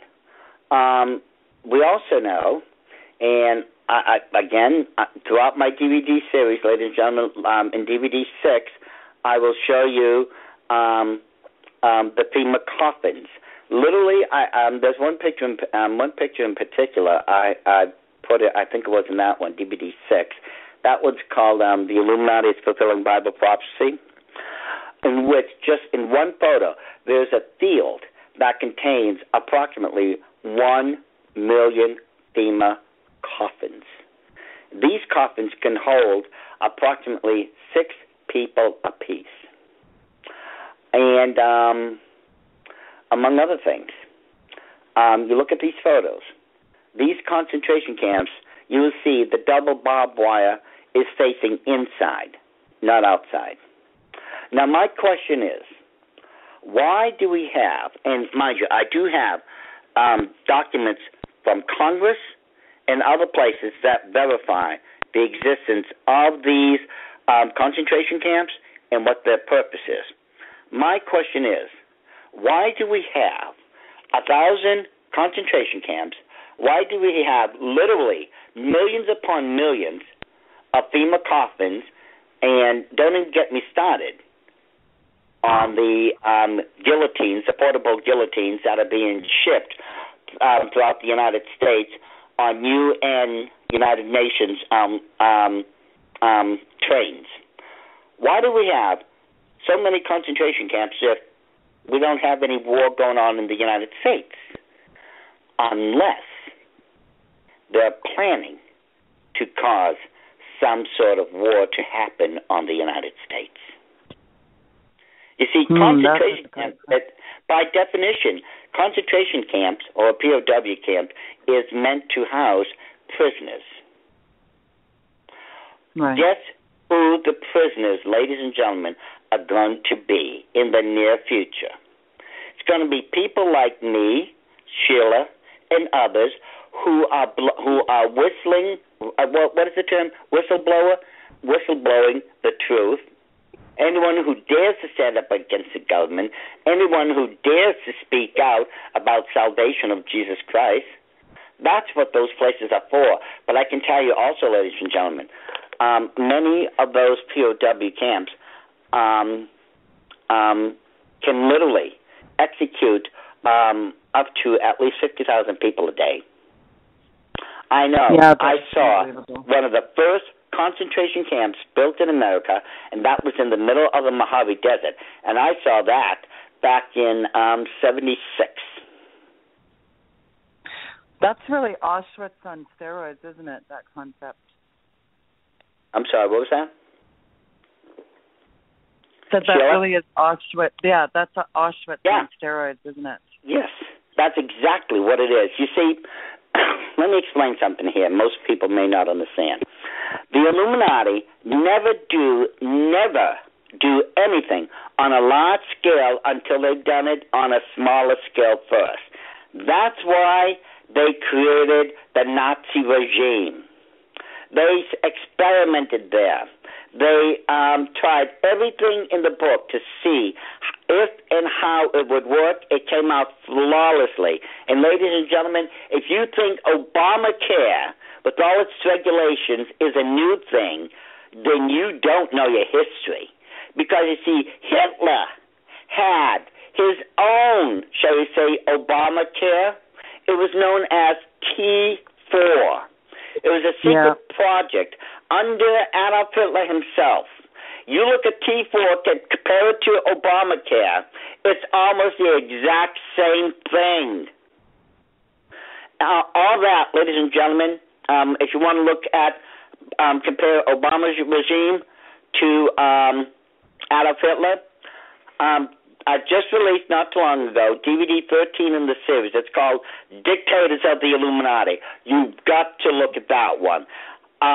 Most of the stuff I've got in there about Barack Obama, his past, and other things, I test drove this. Most people told me they didn't know half of what they just learned about Obama in that DVD. And I mean the truth about this guy. But, let me tell you right now.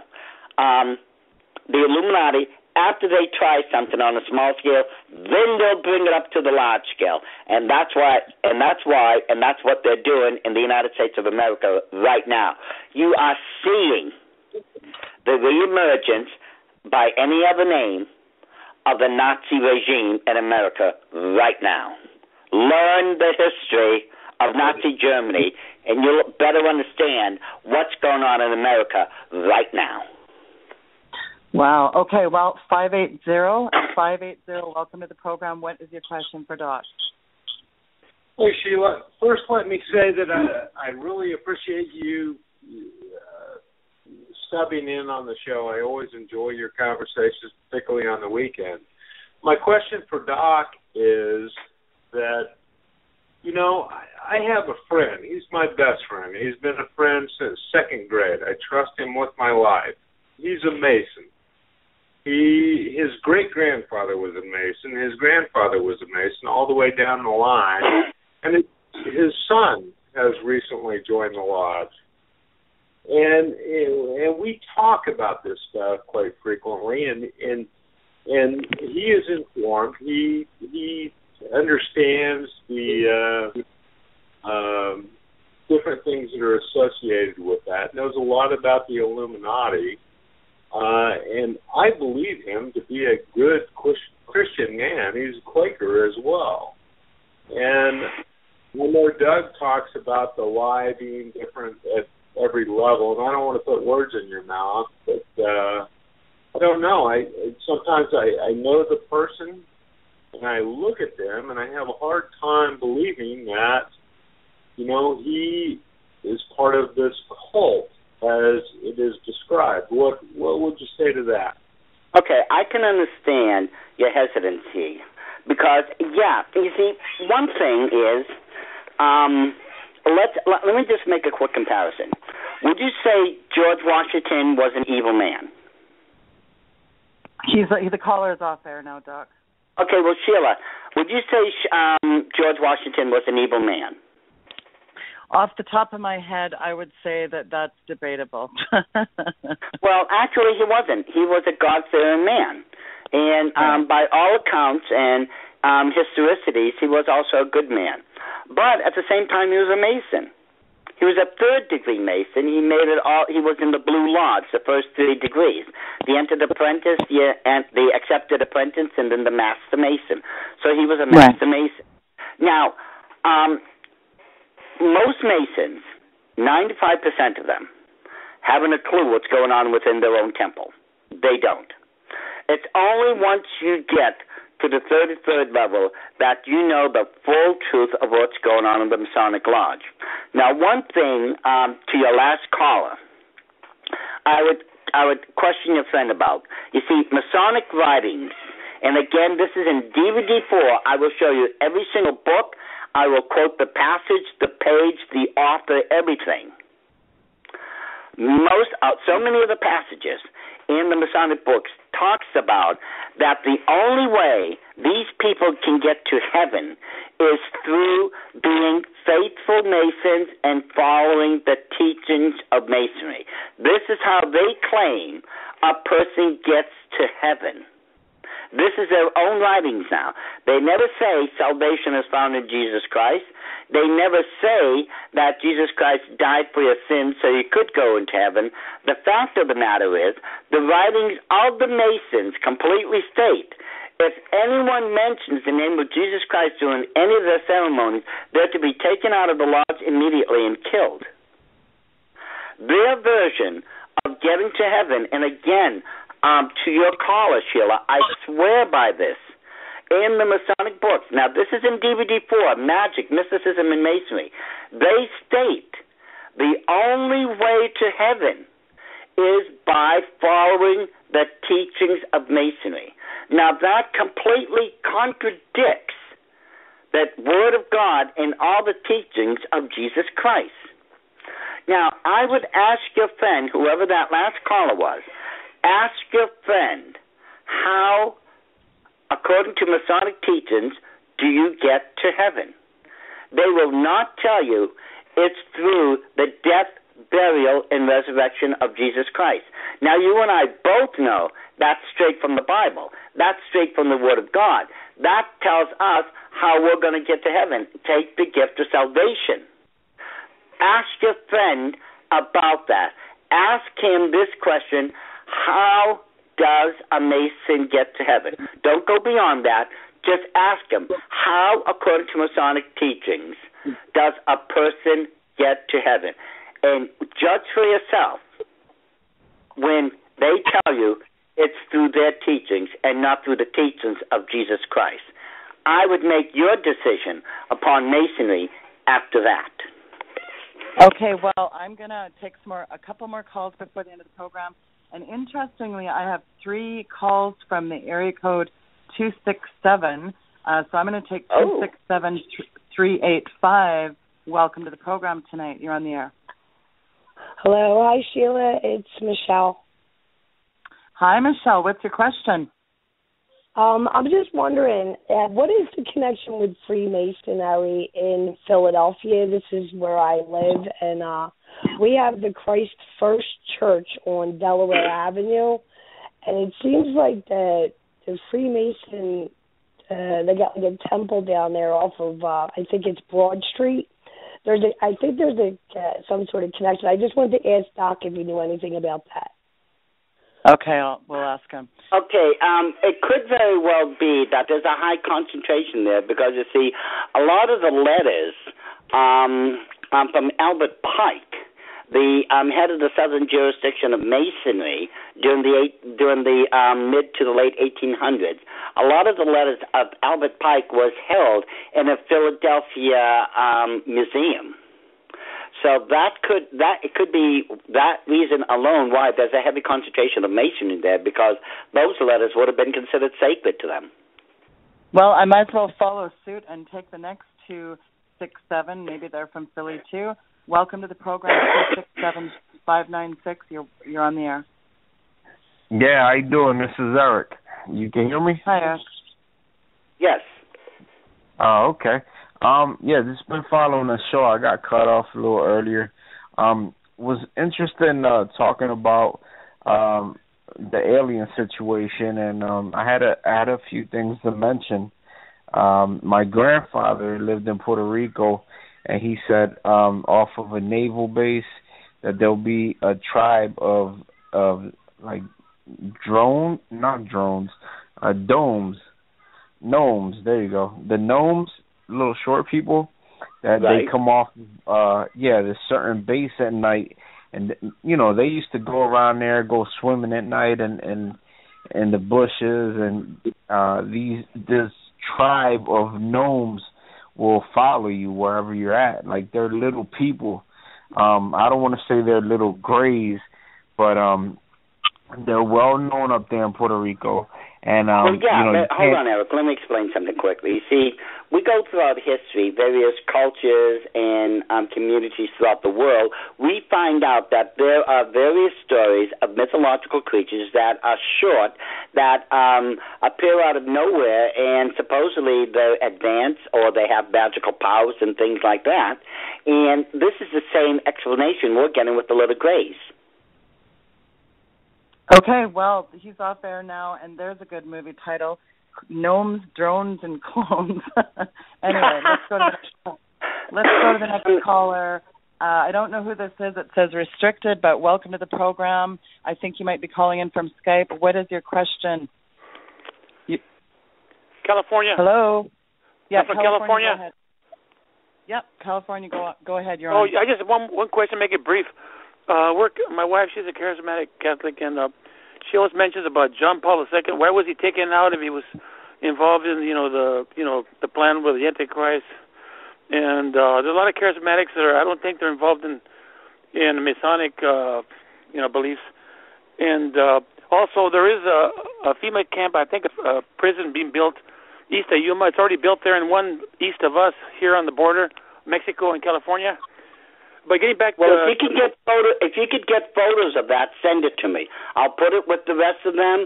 Just tell me the location, the city, the state. This way I can add it to the archives and show everyone what's going on here.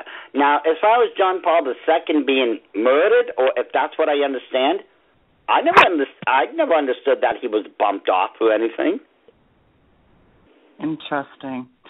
Wow. Well, I know one particular pope.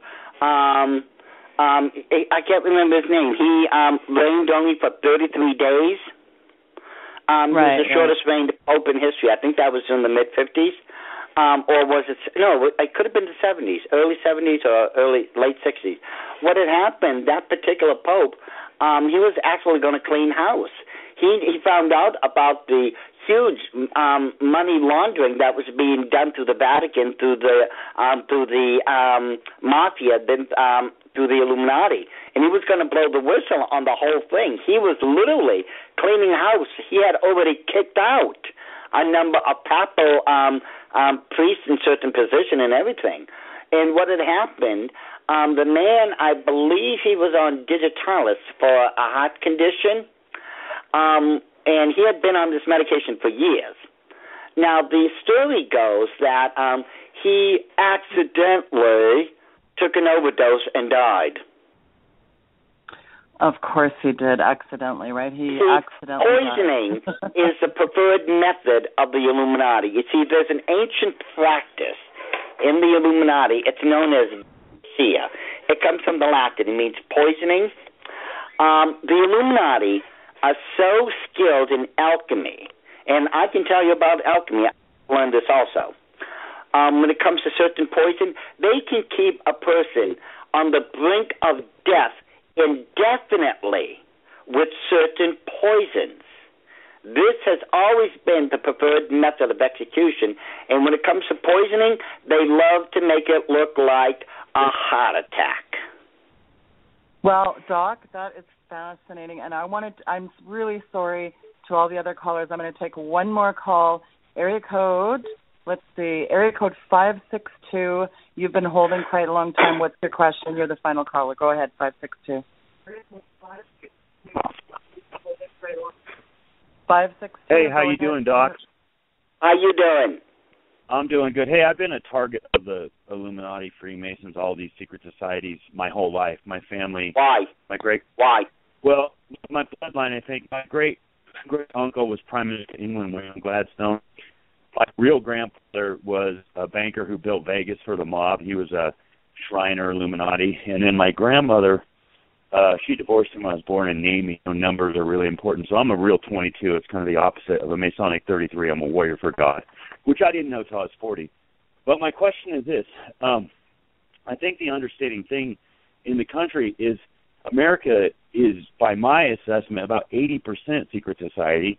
There's numeric language communications and everything. I made a movie called The Numeric Language on YouTube.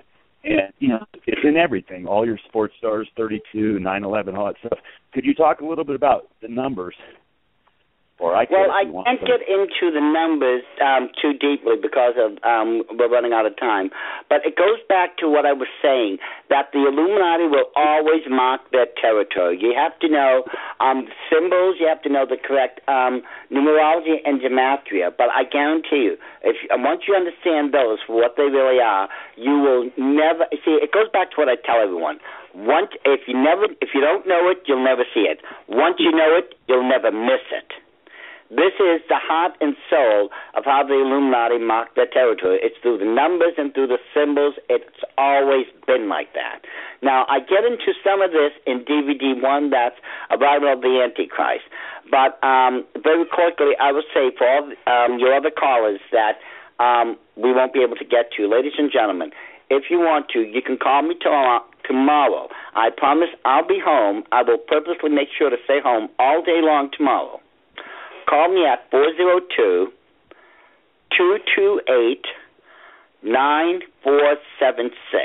Now that's 402-228-9476.